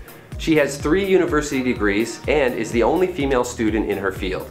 She first used her suit to rescue the mayor from Electro, and when the 6 men of the Sinistry arrive, led by Green Goblin, she holds them off, forcing them to retreat. And now number 1, Spider-Man. In Marvel's What If number 23, released in 1980, we meet the amazing Spider-Man, also known as Aunt May. When her nephew Peter Parker forgets his lunch at home, a concerned May Parker rushes off to a science demonstration to make sure he gets it. He's a growing boy. There, she is bitten by a radioactive spider, which gave her spider powers. I'm serious. May first uses her power to earn some money for her family doing stunts, but later defeats the villain Leapfrog and becomes a real crime fighter. When the Master Weaver Karn shows up in her universe on his relentless hunt to kill anyone who possesses spider powers, she heroically surrenders herself to save her family. Also known as Spider Lady, or sometimes just Granny, May is later recruited into the Spider Army during the Spider-Geddon event to battle against the Inheritors on the Marvel Prime universe. In the end, the evil Inheritors are defeated by transferring their consciousness into infant human babies, which May actually adopts and takes back to her universe. Truly your friendly neighborhood aunt. Number 10. Hawkgirl. Hawkgirl is a hero who is known for belonging to part of the elite superhero team, the Justice League. She is actually the reincarnation of Shra, who was punished for helping to save Qatar the Deathbringer, despite his misdeeds. As punishment, Shra could never permanently die, and instead would be reincarnated into a new life, keeping with her all the memories of her previous lives, which gives her a lot of experience to use and means that she is extremely wise when it comes to tactics, fighting, and even approaches to science and advancement. Qatar the Deathbringer was also cursed to be reincarnated and is known as Hawkgirl's partner, Hawkman, in his current incarnation. Hawkgirl also has wings, can fly, and I believe currently her wings are also infused with nth metal still? I think that's still a thing. Aside from that, Kendra Saunders is also super strong, durable, and has a reasonably potent healing factor. Always helpful to heal. Number 9. Dr. Light. No, not that Dr. Light, don't worry. We're talking about the second Dr. Light, the heroic Dr. Light, Kimio Hoshi. In the New Earth continuity, Dr. Light was not at all related to Arthur Light, the original Dr. Light, known for being a major villain. Instead, she was actually a hero who happened to get blasted with energy from the Vega Star when Monitor reached out to create a champion after sensing the anti-Monitor and kind of getting spooked by his destructive vibes. Monitor was like, I don't think so, gonna just shoot some star energy out and hopefully that hits someone who is gonna be a cool hero. Fingers crossed. Dr. Light is a scientist and astronomer turned into a hero who can tap into energy from the Vega Star, giving her almost unlimited power. She can use this energy to create illusions and energy constructs, blast her enemies, fly, and phase. Up next, number 8, Moira McTaggart. Moira is not just a hot scientist, people. This was big news in the recent House of X, where it was revealed that she wasn't just a human ally and a mutant advocate. Oh no, girl is a mutant too, people, and she's impressive as Moira's mutant powers allow for her to reincarnate, in a sense. She's a mutant with limited reality warping reincarnation powers. She has perfect memory and is able to hide her true nature to mutants and mutant detection devices. So far, she's lived 10 lives, having started her life again after she died, possessing full memories of her previous lives. When she returns to being in utero, she's fully sentient. So yeah, that is pretty darn impressive. Moving on to number 7, DC's Valkyries. Moving on from Marvel over to DC for this number, let's talk about a group of bad women, the Valkyries. While notably different than the Valkyries of Marvel fame, DC's Valkyries are still rooted in Nordic legend, being armored maidens who ride winged horses from a place called Asgard. They would first appear in a DC comic all the way back in 1946 in Comic Cavalade issue 17. And have appeared since with little consistency. In the Golden Age, they appeared as Wonder Woman villains, but now on Prime Earth, they are part of the same race as the Amazons. Regardless, they have always remained immortal beings, ones with superhuman strength and quite the talent for combat. Up next, number 6, Cirque from Earth 2. Another DC character at this number. Cirque, specifically the Cirque of Earth 2, is immortal. This version, who debuted during the Golden Age in 1949's Wonder Woman issue 37, was initially a villain for Diana prior to being defeated by her. After her defeat, she would be taken to a place called Transformation Island, located on Paradise Island, where she was taught the ways of love and discipline by the Amazonians. Cirque's immortality is rooted in her magic powers. She also has the ability to command Sorcan jewelry trees using chlorokinesis, and is capable of metamorphosis with the ability to turn humans into animals. She also has a killer jawline. That's a power too, right?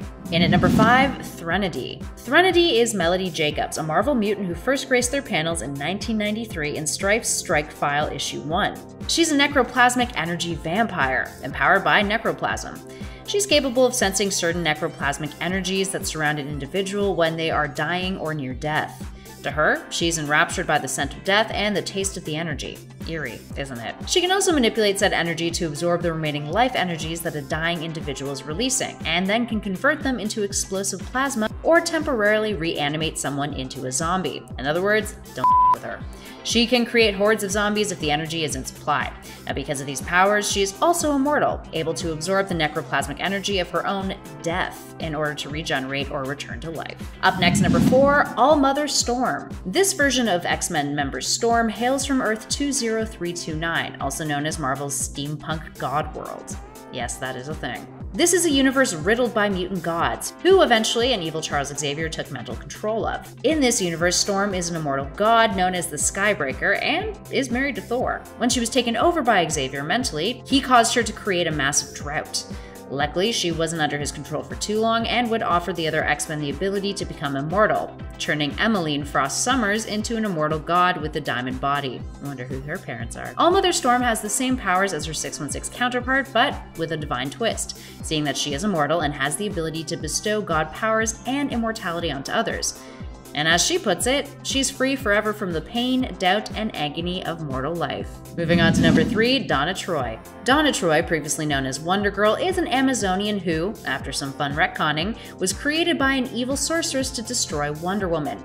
Diana would find out about this, save the day, and then shield Donna from the truth of her origin by giving her false memories of being a normal girl who was rescued and raised as an Amazonian. Ah yes, gotta love a retcon.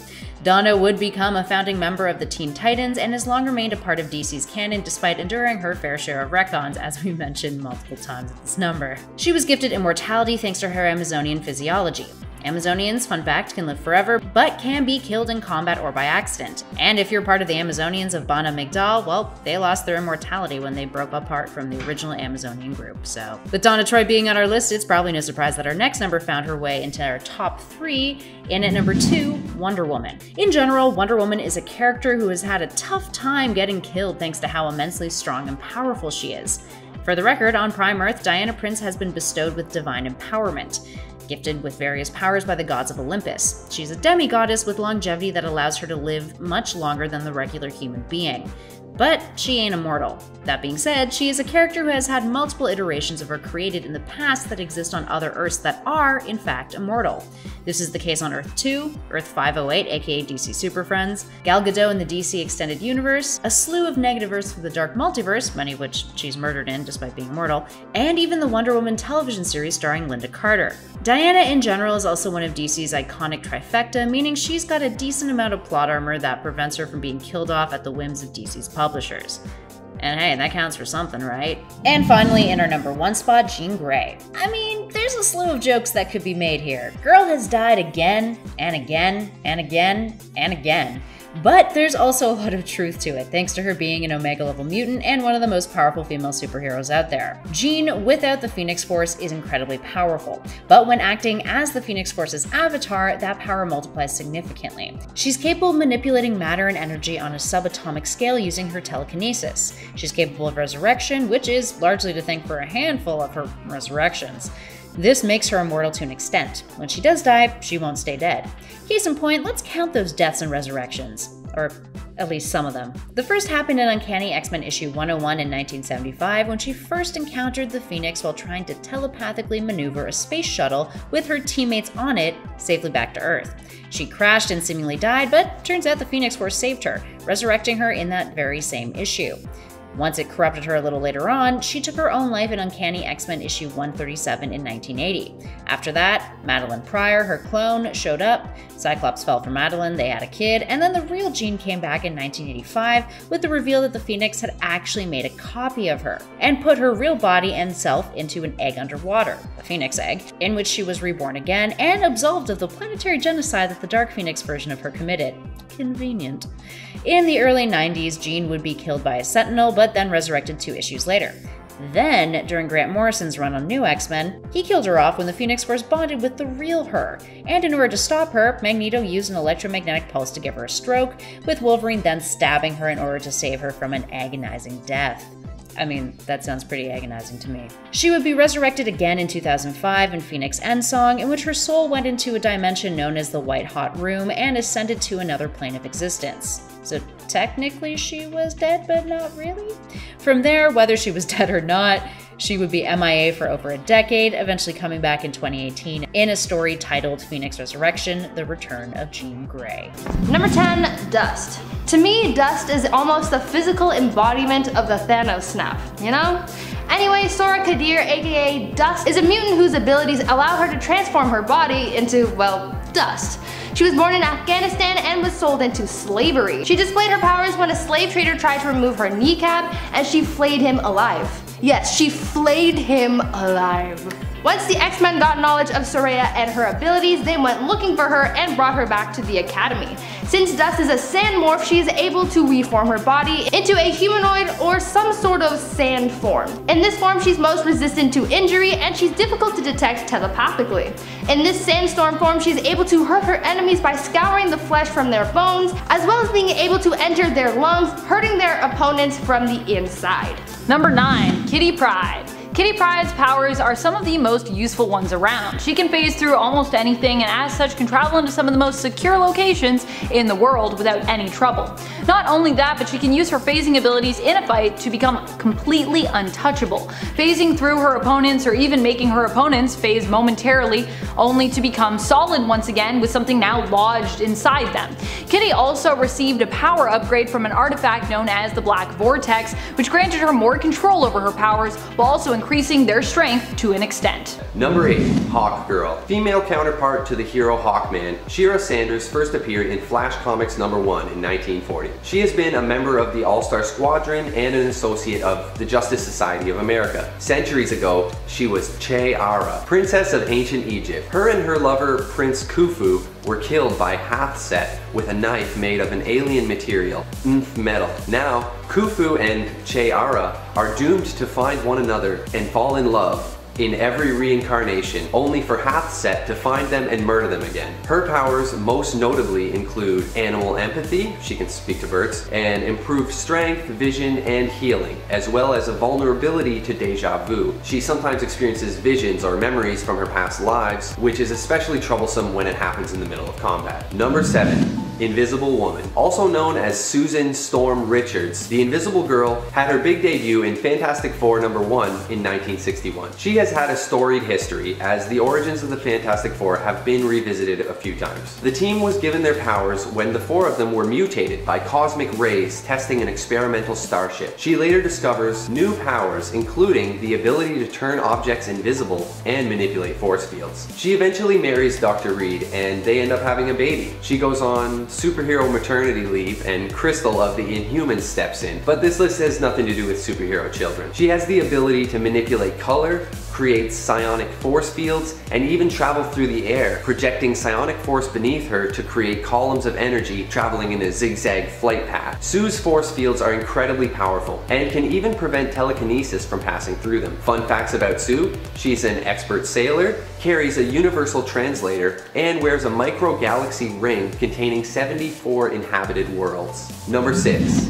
Vixen. Also known as Mary McCabe, Vixen first appeared in Action Comics in 1981. She grew up in a small village in Africa and as a child heard from her parents the legend of the Tantu Totem, a token that grants the wearer all the powers of the animal kingdom, if the powers are being used to protect the innocent. She eventually moves to America and begins a successful career as a fashion model, using her wealth to travel around the world. She eventually returns to Africa, stealing the totem back from her evil uncle Mustafa Maksai. The Tantu totem enables her to tap into the morphogenetic field of the earth, sometimes known as the red. It is the force connecting all animal life and microorganisms in the universe, and tapping into it allows her to access incredible animal powers. She can mimic the abilities of any animal she can think of. Vixen is also a skilled athlete, boxer, and hand-to-hand fighter. One drawback of her powers: if she stays in animal form too long, she begins to become less human and more animal-like, seemingly losing control and risking giving in completely to animal behaviors. The full extent of her power over the Red is unknown, but once she cooperated with Animal Man and Tristes, and together they created an entire universe. It's rumored that Vixen will be appearing in DC's Truth and Justice in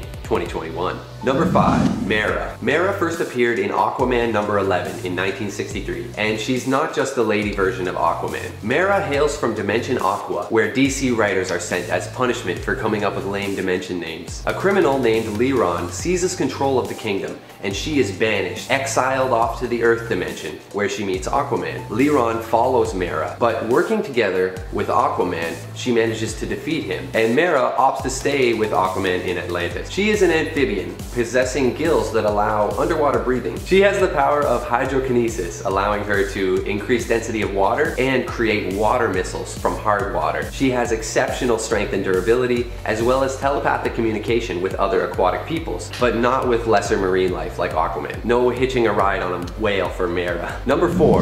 Raven. First appearing in DC Comics Presents number 26 in 1980, Raven was part of Teen Titans from the beginning. She was born a half-breed, the daughter of a human mother and a demon overlord father. Fearing for her future, Raven's mother takes her to Azarath, a peaceful reality where she's taught how to control her emotions in order to maintain control of her inherited demonic powers. When she learns that Trigon is coming to her dimension, she vows to stop him and approaches the Justice League, but they refuse her after the magical Zatanna senses her demonic parentage. Throughout her story, she has been possessed, become a spirit, and once had to find a new body. Raven has the ability to send out her soul self for spying and stuff, but it can also fight and use telekinesis. She can teleport, fly, and use psychokinesis to manipulate matter at the atomic level. She is also tele-empathetic, meaning she can feel the emotions of those around her and absorb others' pain to heal them, or heal herself through meditation. She can generate and manipulate darkness as well, usually in the form of a raven. It's been noted by her demon father Trigon that she only uses a small potential of her power, and if she released her inner demon, she could potentially reach near infinite power. Number 3. Starfire. Starfire comes from the planet Tamaran in the Vega system, where golden-skinned humanoids make up a passionate society driven more by emotion than by reason. Starfire, aka Princess Coriander, had an older sister that was the first in the line of succession, but this sister had a childhood illness that affected her abilities. She became known as Blackfire, and she fled her home after being denied her birthright, aligning herself with a fascist empire known as the Citadel. The Citadel returns and enslaves the homeworld, and eventually Starfire is forced to flee and finds her way to Earth, where she later joins the Teen Titans. Starfire can channel and project energy in the form of star bolts, and when using her abilities in full force, her eyes glow and her fiery hair appears to glow and flicker. She is super powerful, with a unique physiology allowing her to survive even in the cold vacuum of space. She can fly, absorb energy, self-sustain, and assimilate languages through touch. Number 2. Miss Martian. Also known as Megan Morse, she first appeared in Teen Titans Volume 3 in 2006. In the DC universe, there are 2 versions of Martians: green-skinned peaceful philosophers and white-skinned vicious warriors. The story is, Megan's parents sent her on a rocket to the Vega system, home of the Citadel, to escape from the Martian Civil War. But secretly, she is actually a white Martian captured by the US government. The exact details of her origin are debatable, but she did have a brief stint with the Teen Titans, not staying for very long. Similar to the Kryptonians, Martians have a different physiology and unique abilities. Miss Martian has a whole host of powers at her disposal, including telepathy, mind control, and telekinesis. She has a variety of visions, including X-ray, infrared, and microscopic. She has the usual super strength, super speed, can phase through walls, and even turn invisible. She has a regenerative healing factor and could potentially regenerate an entire body from one severed limb. And now, number 1, Zatanna. First appearing in Hawkman number 4 in 1964, more. Zatanna is an incredibly powerful member of the mystical Homo Magi, a subspecies of magic-wielding humans. The daughter of a famous magician, she grew up in a small house in New York, near the infamous Arkham Asylum. She became a successful illusionist before discovering her true powers while searching for her missing father. She meets quite a few heroes on this journey and returns to her career on the stage, occasionally assisting people in need with her powers. Zatanna has such a ridiculously comprehensive list of powers, there's no way I could list them all, but check this out.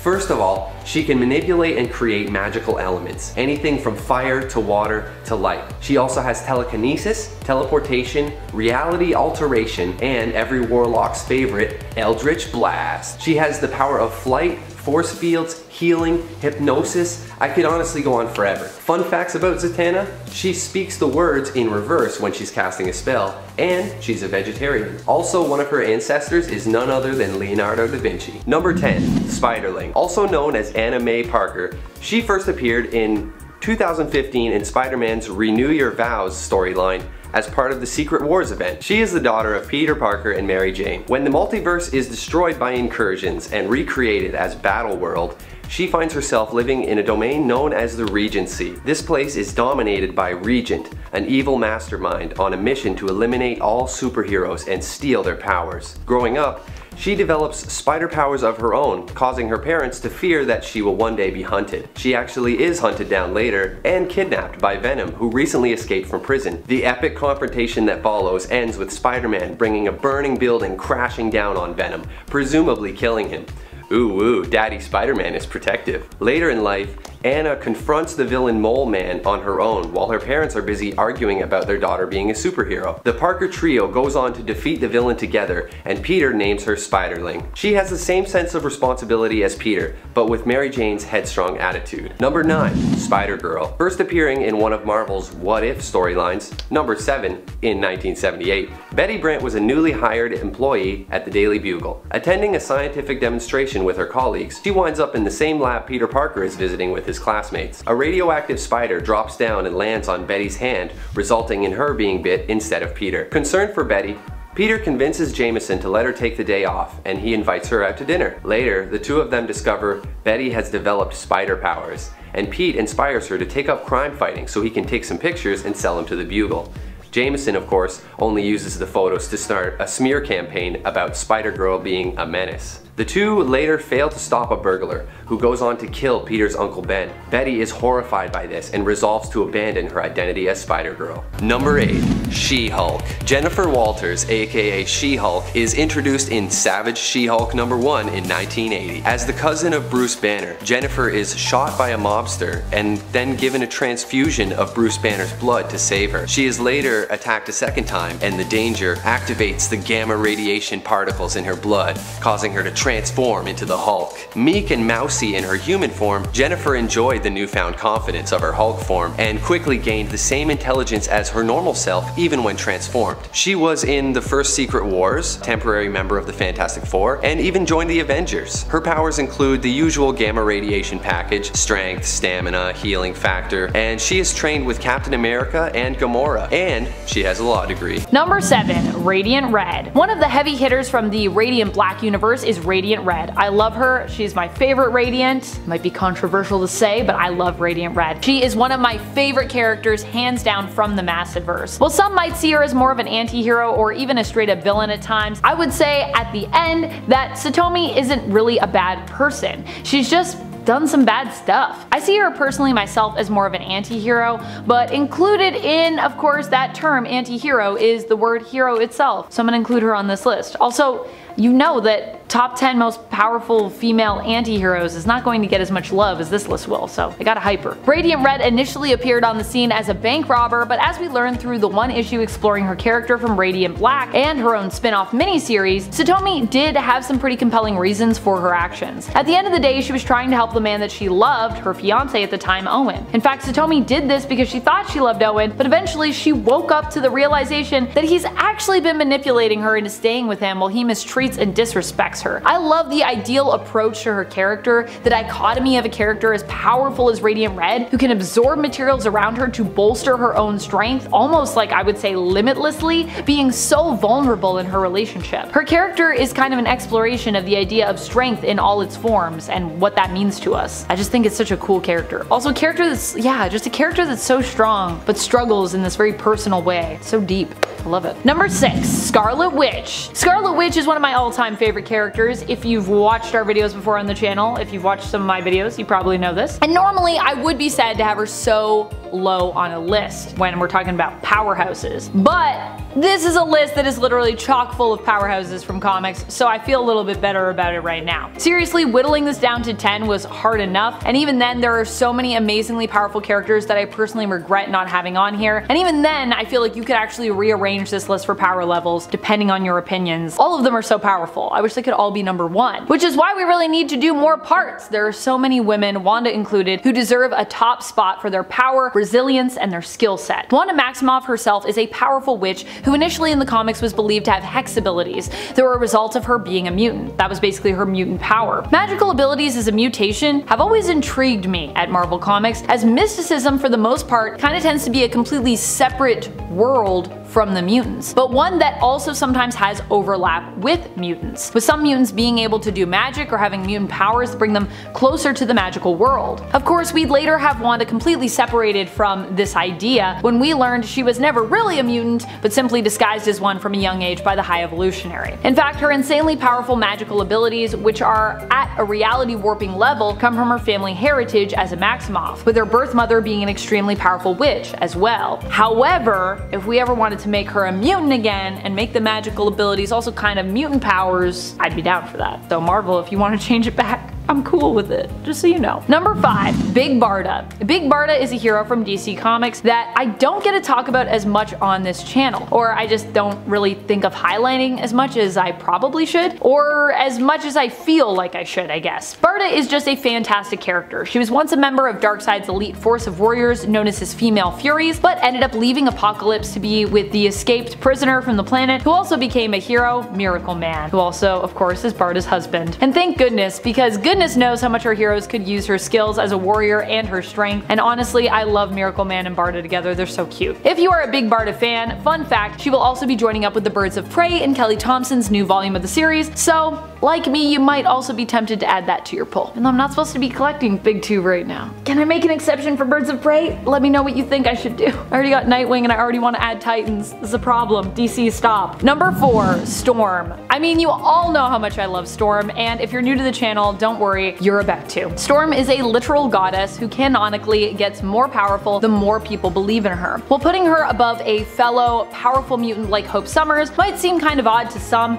it's also important to remember that Storm literally fought a shapeshifter from Morocco who tried to beat Storm at her own game, using her own powers against her by embodying a version of Storm in her prime. And still, Storm bested her. So if Storm can beat someone who's supposed to be, you know, the best version of her own self, I mean, I don't know about you, but I would expect Storm could handle herself in a one-on-one fight against someone like Hope or Rogue, you know what I mean? I just mean, this is Storm we're talking about. And no disrespect to Hope or Rogue, love both of them too. Number 3, Wonder Woman. There are so many amazingly powerful women in comics these days, but one of the first women to basically start this trend, one of the first female superheroes we had, was none other than Wonder Woman. Wonder Woman is Princess Diana, daughter of the Queen of the Amazons, Hippolyta. In some versions of the story, she is also secretly the daughter of Zeus. Herself a demigoddess, Wonder Woman is one of the strongest women in the DC universe, and is also just one of the strongest members of the Justice League, usually in general, I'd say. Recently, Wonder Woman was elevated to cosmic goddess level following the conclusion of the Dark Metal epic with the event Dark Knight's Death Metal. Seriously, I love Wonder Woman. She's one of the most uplifting characters. Initially, I didn't want to like Wonder Woman because she just seems so perfect, but then I don't know, Diana just always makes you love her, you know what I mean? She is perfect, but she's also grounded, if that's possible. While she is a badass that isn't afraid to permanently take out her foes, she's also one of the kindest heroes around, often choosing to fight against evil with her guiding principles of truth, justice, and love. But still, if you mess with her, she will kill you potentially. She's still a warrior. which I love. Number 2, Jean Grey. Jean Grey is probably one of the most powerful superheroes around. Many people know her in terms of her most powerful form as the Phoenix or the Dark Phoenix, but in reality, a lot of the power we actually know her for actually comes from within her. In fact, Jean has even stated in the past that the Phoenix actually in a way became a part of her, so even without it, it lives within her. She doesn't need to be a host to basically tap into Phoenix power, if that makes sense. Jean is one of my favorite characters in the comics because she is also so well known for her sense of empathy. She can feel what others feel and often tries to meet people with kindness. In fact, one of the ways she defeated one of the X-Men's most vicious villains was by using the power of empathy. The villain in question being Professor Xavier's evil twin, Cassandra Nova. I mean, you know that you're epic when you can just defeat someone by making them feel emotions, and then that basically breaks them. That's pretty crazy. Number 1, Adam Eve. Probably one of the most powerful women I can think of in comics, hails from the more indie side of things. She is Adam Eve, also known as Samantha Wilkins, although most people just call her Eve. Adam Eve is powerful because she can literally manipulate matter. She could actually make herself super rich if she wanted to, literally rearranging atoms to make gold bricks or dollar bills endlessly, but she chooses not to because she knows doing so is, not right, and that creating wealth in that way could have,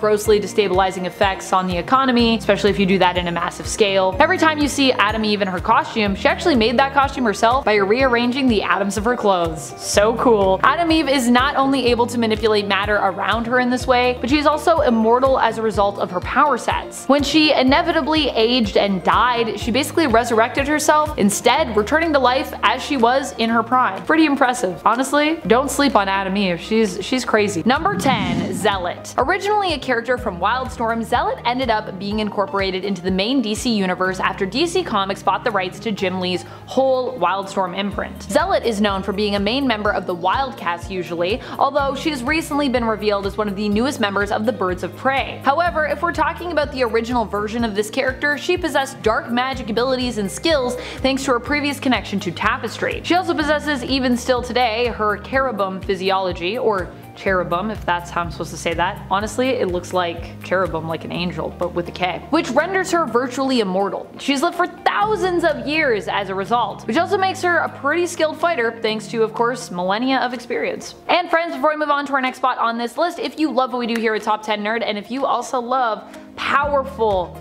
ladies, be sure to let us know by giving this video a thumbs up. Who doesn't love powerful ladies, right? If you don't love powerful ladies, what's going on with you? Are you okay? Do you need a hug? Number 9, Hope Summers. Hope Summers is insanely powerful. Initially, Rogue was one of the most powerful characters I knew in regards to Marvel Comics and in regards to the X-Men. But then, Hope Summers was introduced. Hope is basically like Rogue, but if Rogue initially had more control of her powers and didn't have to go on a whole journey of self-discovery to get there. Also, if Rogue didn't need to touch people to take their powers. Hope just has to be in their vicinity. However, this also means that Hope needs to be around others to be powerful. So that's why I decided to rank her a little lower, where normally I would rank her higher, but I just thought, if we're talking about Hope by herself, alone, I don't know. So fighting Hope solo is not quite as intimidating in theory. Although even then, she is the adopted daughter of Cable, which means that she is definitely not someone you'd want to mess with, even if you weren't bringing powers to the fight. I mean, Cable is a badass, and he definitely raised Hope to be a badass too, so don't forget about that. Number 8, Nubia. Nubia! I love Nubia. She is such a fascinating and interesting character. Throughout the years, her origin has been changed somewhat,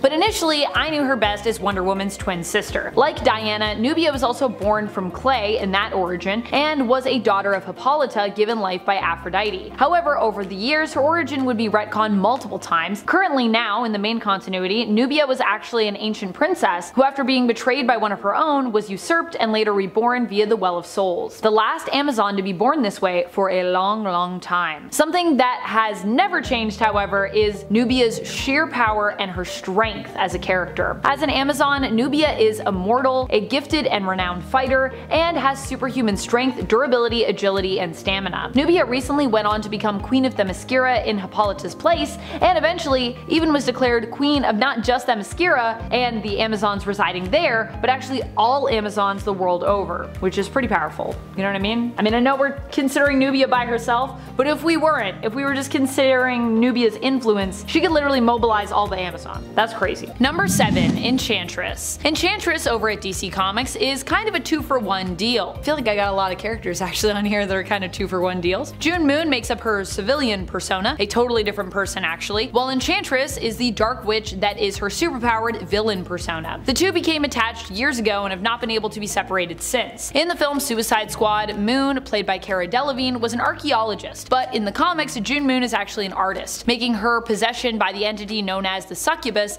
even more disturbing and strange. Enchantress first appeared all the way back in the 60s, created by Bob Haney and Howard Purcell, making her first appearance in Strange Adventures issue 187. Number 6. Star Sapphire. Star Sapphire is often known for being the rival of Green Lantern. She is Carol Ferris, initially Hal Jordan's love interest turned his villain, who also was often still kinda his love interest. She herself becomes a Lantern, but just not of the green variety, instead becoming a Violet Lantern, joining the Star Sapphires, or if you prefer, the Violet Lantern Corps. The violet spectrum of emotion and light actually rules over love, longing, lust, so I think you can imagine what kind of power Carol holds both over Hal and, you know, any others who happen to fall into her path. I also love the idea that someone wielding love can be just as deadly as someone like a Red Lantern or a Green Lantern who wield the power of rage or willpower respectively. Number 5. Grail. Grail is the powerful daughter of Darkseid and the Amazonian assassin Myrna. Being that she is both Amazonian by birth and also a new god, she is extremely powerful. She also has been shown to possess magical abilities as well that even allow her to have some power over life and death, successfully bringing back her father Darkseid after he died. Initially though, Grail was actually born with her mother's hope that Grail would one day be the key to defeating Darkseid. However, there was also a prophecy that Grail would one day cause great destruction,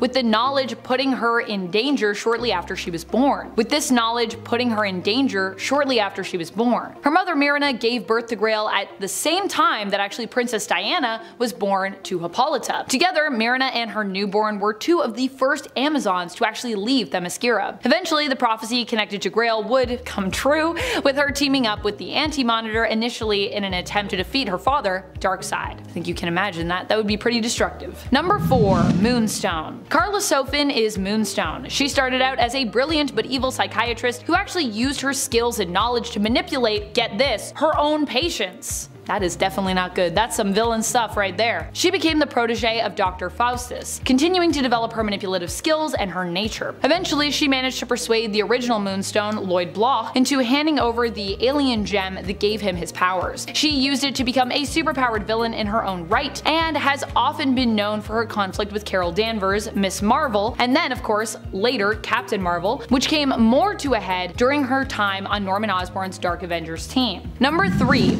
Umar. Umar is the sister of the famous Dormammu, although sadly I feel like not a lot of people talk about Umar. We all talk about Dormammu, but what about Umar? She's there too, she's super cool. Like her brother, she is also an extremely powerful being and hails from the Dark Dimension, although she too is a member of the Faltine, so they're actually not native to the Dark Dimension, but simply infiltrated it and then ended up conquering it, with Dormammu becoming its ruler, but really only because the fight to actually win it and also trap the mindless ones had left Umar in a weakened state, so that's why her brother rules and not her. Umar and Dormammu are both members of the Faltine, a race of beings known to be extremely powerful energy-based beings that are basically made up of pure magic. Doesn't get more magical than that. Number 2. Hela. Hela is the daughter of Loki in the Marvel Universe, or at least in the comic book main continuity universe of Earth 616, although most people know her as Thor and Loki's secret sister in the Marvel Cinematic Universe. But in the comics, this is actually not how she's connected to the family. Inherently, Hela mythologically was not necessarily, but her being a goddess of death basically is what makes her bad, at least in the comic book universe. Just her attachment to that part of the life cycle, as well as her connection to the underworld, as well as the fact that, you know, she's Loki's daughter. As a ruler of Hell, Hela is granted full immortality, even beyond what a normal Asgardian would have, which, in case you didn't know, they're actually not technically immortal. Hela can also make almost anyone age rapidly, including people that are actually Asgardians, or also render anyone immortal if she so chooses. She can take your life away, or she can give you endless life. Number 1. Circe. Circe is one of my all-time favorite villains from the DC universe. She's an immensely powerful and ancient witch who often opposes the DC hero Wonder Woman. At one point in DC Comics, Circe was able to take within herself all the magical power and abilities of Hecate, or Hecate if you prefer, making her one of the most powerful magical magical forces in the world after Hecate fell. Fortunately, the Justice League Dark were able to stop her, but for a moment there, and even after the conflict was resolved actually, she became pretty insanely powerful. I gotta say, I was like, I don't even know how they're gonna get out of this one, and then they somehow managed to do it. Number 10. Vampirella. Created in 1969, Vampirella is a sinister seductress and has always been a fan favorite and a very popular cosplay. Originally from the planet Draculon, she travels to Earth to hunt down the dark remnants of her own race. Earth's vampires originate from Dracula, who left his homeworld centuries ago and became corrupted by a demonic entity. Her origin has since been retconned and become more complicated, but that's the gist of it. A vampire-inspired superheroine taking down evil demons. She has some awesome powers, including super hearing, perfect night vision, and super senses, allowing her to discern someone's emotional state through their scent. She has a powerful healing factor and is immortal. She's hypnotic and seductive, a skilled hand-to-hand fighter, and knows her way around firearms too. Number 9. Black Canary. First appearing in Flash Comics number 86 in 1947, Black Canary is a classic vigilante superhero who fights crime alongside Green Arrow, who she is usually romantically involved with. She has been a member of Birds of Prey and the Justice League, also known as Dina Drake or Dina Lance, depending on how confusing you find the DC universe. Initially, she was portrayed as a hand-to-hand fighter without superpowers who poses as a criminal to infiltrate gangs, but now she's a master martial artist, proficient in a million fighting styles, reserving her signature move, the Canary Cry, for only the most powerful enemies. It's a super-powered sonic scream that shatters glass and can even kill. The origin of the Canary Cry power has been retconned many times, but originally it was a magical power received as a curse from a wizard. Later is explained to be a metahuman ability. As of the New 52, her ability is the result of human experimentation by the leaders of Team 7. She is an expert motorcyclist, gymnast, and tactician. And fun fact about Black Canary, in 2016, DC Comics released a 3-track album called EP1 to promote her new story, in which she becomes the lead singer of a band that shares her name. You know, like the Archies. Hey gang, before I hit number 8, I need you guys to hit that like button. Thanks so much guys, it really helps us out. Number 8. Poison Ivy. Poison Ivy is one of the most powerful women around when it comes to villains in the DC universe. While she doesn't often act as a global threat, we learned in the Everyone Loves Ivy arc that if she wanted to, she could do that. Ivy in more recent years has flirted with a path of redemption, sometimes acting as a more morally conscious villain, and other times even acting as a hero or an anti-hero. In fact, even when she took over the world, she kind of had a pretty fair reason for why she should actually rule it. After all, things go a lot more smoothly and are a lot better overall for everyone, the planet especially included, when she is in charge. However, this also means that people don't really get to have free will, so that's not so great. Obviously. Which is why people were like, look, Ivy, you can't just control the world. People gotta mess it up with their free will. Free will, you know? Number 7. Punchline. Also called Alexis K, she is the Joker's new right-hand woman, as Harley has a lot going on right now and the two aren't really on speaking terms. She was a student at Snyder College and encountered the Joker while on a field trip to a TV studio. Joker hijacked the studio and Alexis was forced at gunpoint to act as the newsreader, delivering Joker's message to the citizens of Gotham. After this encounter, she became obsessed, starting a podcast about the Joker and poisoning the people around her to try and get his attention. She eventually kills her college dean, proving herself to the Joker, who taught her how to create a modified form of his Joker venom. Link in the script there. She goes on to help Joker in his war against Batman, eventually having an epic showdown against Harley Quinn and Batman. She wields a couple of daggers and holds her own well against Catwoman and Harley. Number 6.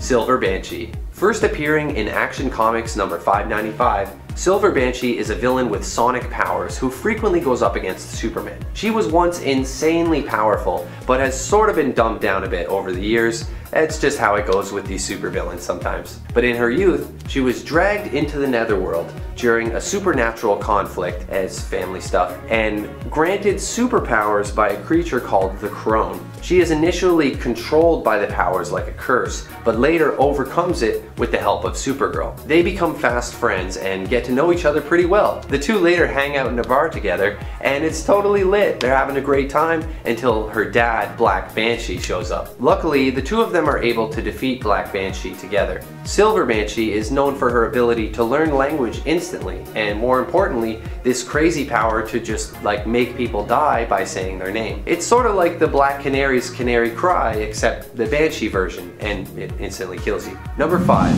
Blackfire. Blackfire is the older sister of Starfire from the Teen Titans. She often appears as an adversary of the Titans and is extremely powerful, outmatching the already astounding Starfire in battle. She can absorb ultraviolet radiation and transform it into deadly bolts she calls black bolts, and can even change radiation into energy, giving her superhuman strength and endurance. She is especially powerful, capable of interstellar travel and flight in space. Kind of the same thing. She appears in Red Hood and the Outlaws number 11, where she fights alongside her sister and takes down the Blight after they capture Roy Harper. It's an epic team up and a great reunion for the two sisters. Number 4.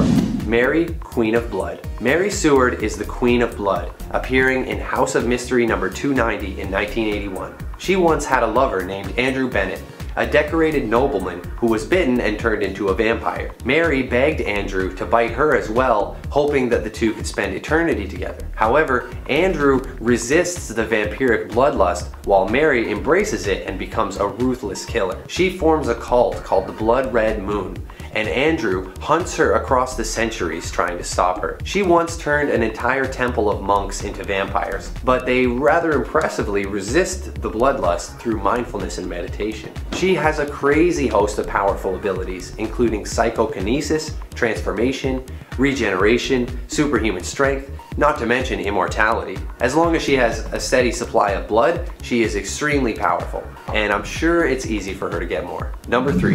Killer Frost. Killer Frost is just a classic deadly female villain, an icy-hearted femme fatale who will literally suck the life out of you in a heartless attack. There have been multiple iterations of Frost, always iconic and always super powerful, having once even sold her soul to become more powerful. She has been kidnapped and forced to work on the Suicide Squad, and once even worked alongside Batman. Caitlin Snow is the newest Frost, a scientist who is tricked by Hive and made to die in a staged accident, but she instead survives and gains her ice-based powers. She is not made of ice, but instead generates organic ice-like cells that make up her entire genetic makeup. She is a heat vampire, absorbing the body heat of others to kill them. Number 2. Enchantress. Also known as June Moon, Enchantress gained her powers from an immensely powerful being and almost immediately winds up battling against Supergirl. She later joins the Suicide Squad as Amanda Waller agrees to help her control her evil Enchantress side. She can manipulate energy, heal, and even teleport. She once took on Wonder Woman, Cyborg, and Superman all at once, and has defeated other villains as well. Her powers have gotten kind of erratic and unpredictable since June Moon and Enchantress became separated from one another, but she has still demonstrated some impressive raw power in her villainous career. She is capable of flight, necromancy, and possession, elemental control, and even resurrection, but only if the corpse is fresh. If it's not though, she can always use the necromancy. Number 1. Evil Supergirl.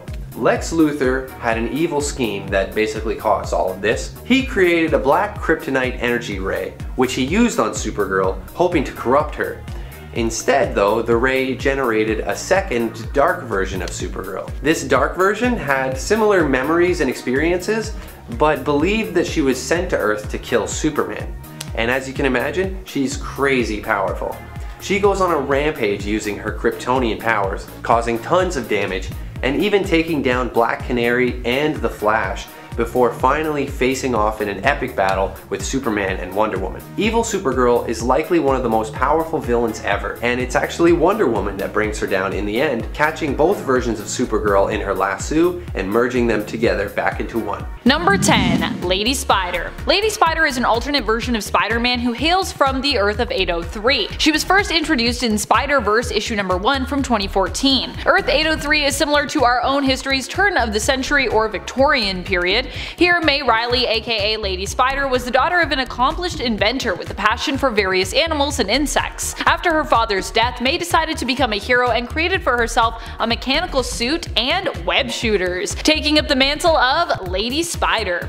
She does not have any powers, but is considered to be a spider totem and is able to fight against villains on her Earth using her suit and her equipment. I also just love her overall look, it's so cool. Number 9. Spider Bite. Spider Bite comes to us from Vault of Spiders issue number 1 from 2018. Her real name is Margot and she takes up the hero persona of Spider Bite in secret while immersed in cyberspace, a virtual reality world that humans, I assume in the future, frequent on a regular basis. It's like the internet, but if you could walk around in it and actually, like tap into it, experiencing it with a virtual avatar that is meant to represent you as opposed to just surfing it on your computer. It kind of reminds me of that episode of Adventure Time where they find that island full of people who are basically fed through tubes and plugged into a virtual reality Matrix-like world where they live out their day-to-day through virtual avatars that they can customize. I don't know if you've seen that episode, but it's pretty cool. It's pretty trippy. We haven't seen much of Spider Bite yet in the comics, with her only appearing in 2 issues, but I really do hope we get to see more of her and her alternate futuristic world of Earth 22191. And friends, before we move on to this next spot, if you are loving this list as much as I am loving giving it to you, please be sure to show us that love by giving this video a thumbs up. We also have a really awesome Spider-Man playlist, so if you have a hankering for Spider-Mans or Spider-Ladies, be sure to check that out. Spider folks, Spider totems. Number 8. Spider Girl. Anya Corazon got her powers through a spider tattoo after she was considered a powerful potential candidate for the Spider Society by one of their sorcerers, Miguel. The Spider Society is a secret society that has existed since 1099 AD. They worship and often seek to protect spider totems, those who are fated to become superpowered spider-like beings. That's what a spider totem is. Ezekiel Sims also belongs to the Spider Society, for example. Miguel believed that Anya had what it took to become one of their hunters, warriors who fought against the Sisterhood of the Wasp. Anya ended up getting caught in the midst of a fight looking to protect a stranger who happened to be the sorcerer Miguel. To save her life and seeing her potential, he transferred some of his power to her, giving her that spider tattoo as well as spider-like powers along with it. Number 7. Yelena Belova. Yelena Belova has always been the rival to Black Widow since way back when she was training in the Red Room Academy. She always aimed to be the best of the best and was driven crazy by her obsession to become the best operative out there. Belova at one point had her face swapped with Natasha's against her will, so that Nat could prove a point to her, basically that being a spy wasn't that great, to help convince her to come over to the good side of things, sort of. Belova will likely play a much less villainous role in the MCU, but in comics she has often been known as an antagonist to Black Widow. And she also has been Black Widow before. Although she is usually manipulated into being a villain, and the most evil thing about her is generally her competitiveness with Natasha, which we've already seen will be addressed in the Black Widow film, just based on the trailer. Belova has also acted as an ally to Natasha on occasion as well, despite the fact that she has lots of reasons to hate her. So yeah, it depends on what you're reading. If she can be a villain, she can sort of be not really a hero, but an ally. She can be a hero in her own way. Number 6. Lady Bullseye. Maki Matsumoto is known for being one of the fastest fighters around. She is both believed to be faster than the Kingpin and Bullseye, who inspired her to become a killer under the same mantle, and Bullseye, who in fact inspired her to become a killer under that same mantle. She was saved by Bullseye when she was a little girl, who the Yakuza intended to sell for their own means. Bullseye, however, was tasked with wiping out those who would be responsible for her and many other victims' sale, and killed them before they could do so. Lady Bullseye is a skilled fighter, trained in wielding many different types of weapons, and proficient in many different kinds of martial arts. Oh, she also is apparently a lawyer, or at least understands law well enough to pose as one. She's both worked with Kingpin and successfully defeated him in combat, which I think is pretty impressive. Kingpin is not an easy person to defeat in a fight. Number 5. Titania. Titania is Mary McFerrin, a girl who was known for her small stature and often mocked for it when she was young, and aspired to become something greater than what she felt she was born into. After being offered powers by supervillain Dr. Doom, she was transformed into the powerhouse known as Titania. Titania has been shown to be skilled and strong enough to defeat a whole wheelhouse of powerful superheroes, including Luke Cage and Iron Fist, as well as The Thing and Mr. Fantastic. She's also kicked the butt of Johnny Storm, the Human Torch, is faster than a speeding bullet and Mjolnir itself, and can take a direct hit from the mythical hammer and be left completely unfazed by it. Now, some of this went on while her powers were boosted admittedly, but either way, Titania is not a villain you'd want to face in a fistfight. I would not want to face her in a fistfight because my face would get punched into the next, into the nega zone. I'd be gone. You'd have no face left. Yikes. Number 4. Madam Hydra. Madam Hydra has close ties to quite a few superheroes and other famous villains, and we also for a time have known her under the codename Viper, which is also very important indeed given her obsession with snake venom in addition to other toxins and poisons. Madam Hydra's legal name is Ophelia Sarkinson, and like her codename implies, she is often known for being a ruler of Hydra and as a member of their High Council. She has close ties to Jessica Drew's Spider-Woman, who she has fought against and also sought to re-recruit, Wolverine, whom she was married to, and obviously Captain America, because Hydra. So yeah. As I said, Madam Hydra is fond of poisons, toxins, and venoms, and as such generally employs them for use as weapons through projectiles and even her lipstick. She also possesses near toxin immunity, which she obtained through frequent and carefully measured exposure. I wish that was true. What if you had actually, isn't that kind of how allergies work? Can't you be exposed to them in small amounts and then you can overcome your allergy? I don't know if that's true, but that might be true. It might be science. Don't try that if you're allergic to something and you die. Don't do it though, because I think then it doesn't work. Number 3. Moonstone. Like many of the deadliest and most villainous women in Marvel, Moonstone is really just a woman looking to put herself before others. She's always out to get what she needs first, which generally makes her a villain. But there have been times when Karla Sofin has both posed as a hero and also truly tried to be a hero.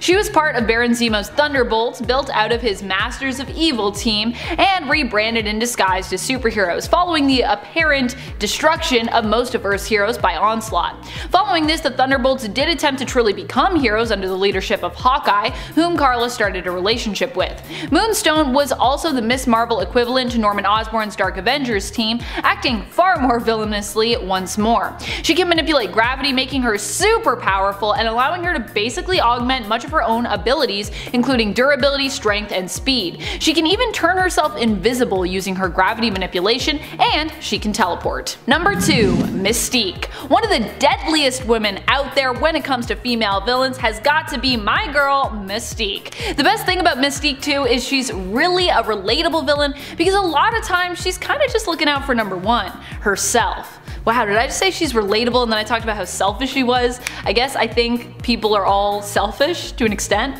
which is true. I think we are all selfish at times. And sometimes Mystique also just behaves evilly to look out for those she legitimately cares for, like her now dead wife Destiny and their adopted daughter Rogue, whether or not Rogue actually wants her help or protection. And so that is definitely relatable, I think. Looking out for other people, even sometimes when people are like, I don't want your help, and you're like, well, I'm still gonna help you because I love you.